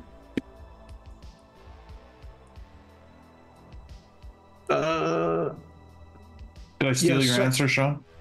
Well, I mean, I'd already, I was already out there for Psyker. So yeah, Psyker or I'm trying to think what else is a little bit out of the maybe a Mechanicus. Yeah, the Explorator. Yeah, like get some interesting. It's different, you get your Mechanicus on, and it's his whole way of thinking, and his I can't think of the word, but the extremities, The mechadendrites, I think they're called. mechadendrites. Yeah, be pretty cool. So I would say I'll put those two out there. Mm-hmm. Dave, James. Well, I'm with Jeff. Psychos is a good one. Otherwise, I think also Mechanicus very good. Otherwise, I would revert to Adeptus Arbites for the less thinking approach. Yeah. Yeah. Oh yeah, that'd be an interesting one too. I forgot about them. Yeah. Yeah. I'm second guessing myself on that mechadendrite thing. It is. I think you're right. It is it? Holy right. shit. Yeah, See, yeah. I mean, it's fucking like resin up here. Yeah. It's just... What about you, Dave? I was looking at the Arch Militant back when we first started playing this game, but I almost, like the whole, was it the missionary we talked about that we would call in to help rid the ship of Xenos and influences of or hunt down Inquisitor? A missionary would certainly have a role to play in that, but there's also sort of a morale component to that. But the Inquisitor is the separate one. They're the ones who hunt the foes of the Emperor, whether from within, without, or beyond. Yeah, an Inquisitor would be pretty awesome. That would be, yeah. I think I would try to stay away from the martial character and try to do something a little more different that I haven't played in the past. Are the psychers illegal, or no? They can be. They can be. Yeah, they're rogue psychers, but the ones that are part of the sanctioned. Yeah, there's sanctioned psychers, and then there's astropaths who have a specific training for communicating effectively over, like, the two guys as psychers you see in the Rogue Trader game are astropaths who are specifically trained to sort of communicate over long distances in particular, and the navigators who are, going through space. Sanctioned psychers are sort of is that what they call them in Dark Heresy, is sanctioned psychers, or is that just is it okay? So same name as in Wrath and Glory. The Rogue Trader ones, it's assumed that the astropath is part of a, like, that's what their primary thing is, communicating over long distance, because that's how long distance communication works in the 40K universe. But they also give them some psychic powers as well, so you can specialize in different things like telepathy or telekinesis or pyrokinesis or things like biokinesis. I think in one of the 40K games you could do that shit too. But yeah, cool. All right, well, 19 months down, more to come. So then, any closing thoughts, guys, before we wrap up our overview of the first nearly 2 years of this campaign? Aquade.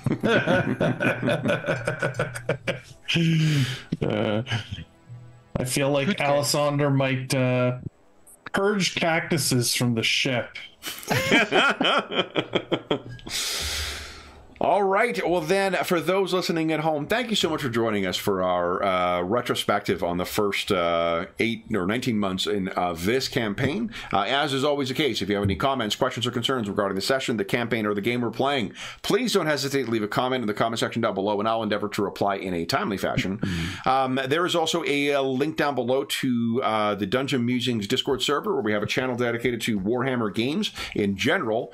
And not only do we discuss that over there, we discuss pretty much all the Warhammer games that we're running on the channel, including Soulbound and Wrath and Glory and this game and Warhammer Fantasy 4th, and because it seems to be likely based on the C7 system as well, when the old world comes out, we'll probably start running that as well, and we'll probably start running Imperium Maledictum once we have a little more stuff on there. So questions or comments about any of those games, please head on over to there. And we also have channels dedicated to most of the other games and campaigns we have on the channel, as well as Find a Group and general discussion and whatnot. So there's lots of great channels, a terrific community that's built up over the years over there. You are more than welcome to join us over there. There's also a link down below to our friends at Noble Knight Games. Now, the discount code has changed, and I need to get the updated one for that, but Noble Knight is the preeminent unionized retailer of hard-to-find and out-of-print RPGs in North America. Not only do they have a great selection of new role-playing games, board games, and card games, they have an unmatched selection of hard-to-find and out-of-print RPGs, and if they don't have something in stock that you're looking for, you can put it on a want list, and they'll send you an email when it comes in. There is also a link down below to something called Heroes Save Villages. That is the charity fundraising campaign we run on the channel. It benefits the SOS Children's Villages International Charity, really incredible organization active in over 130 countries, benefiting over 80,000 orphaned and abandoned children. Any donations that go through that link go directly to SOS Children's Villages International. None of it goes to the channel or any other middleman, just goes to help out the kids who benefit from their services. And as a small way of saying thank you, we are currently voting donors who have donated $25 or more since January 1st, 2024, are heading over to the Charity Initiatives channel on the Dungeon Musings Discord server and voting for our Star Wars sessions. We have determined that one of the sessions will be set during the Heir to the Empire era, so the Thrawn trilogy era, and one will be set during the Rebellion. We are currently voting on what kind of heroes we will play, and then next week we're going to be voting on the villains they'll face, and then the week after that We're voting on what Star Wars RPG we'll be using, and we'll have official and non-official options there. Wrath and Glory as Star Wars, eh? Everything looks like a nail. He's right with that hammer. Who am I kidding? It's gonna be the fucking Elder Scrolls Star Wars game. Come on. Oh yeah. Let's keep with our monthly theme. So you can, if you donated $25 or more, head on over to the Charity Initiatives channel, cast your vote on what kind of heroes you'd like us to play in that session, and then next week after, come back and vote on the villains. Anyone who donates $25 or more since January 1st, 2024 will also be able to vote on the charity sessions we'll be running in the second half of the year, and I have a fun idea in mind for that, so we'll have some fun opportunities for the voters to make, or the donors to vote on some fun options for those charity sessions. The last thing I will say is a huge thank you to our explorers in this campaign. I was genuinely surprised it was as long as this campaign has gone on.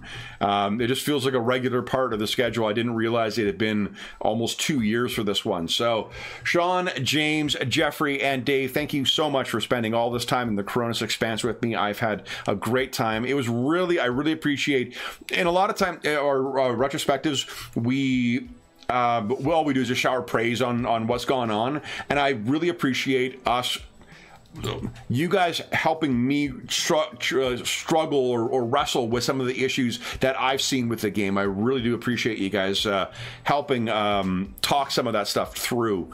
I think it's going to make for a stronger campaign in the long run. And for those listening at home, this is a great thing. I don't think you need to do feedback, after every session. You're going to end up having analysis paralysis with everyone's feedback on stuff. But this kind of thing could be really helpful in a long-term campaign to get a sense of where everyone's feet are at, where their eyes are focused on, and what the experience has been that you've missed out on on the GM side of the screen. So I really appreciate you guys agreeing to do this tonight.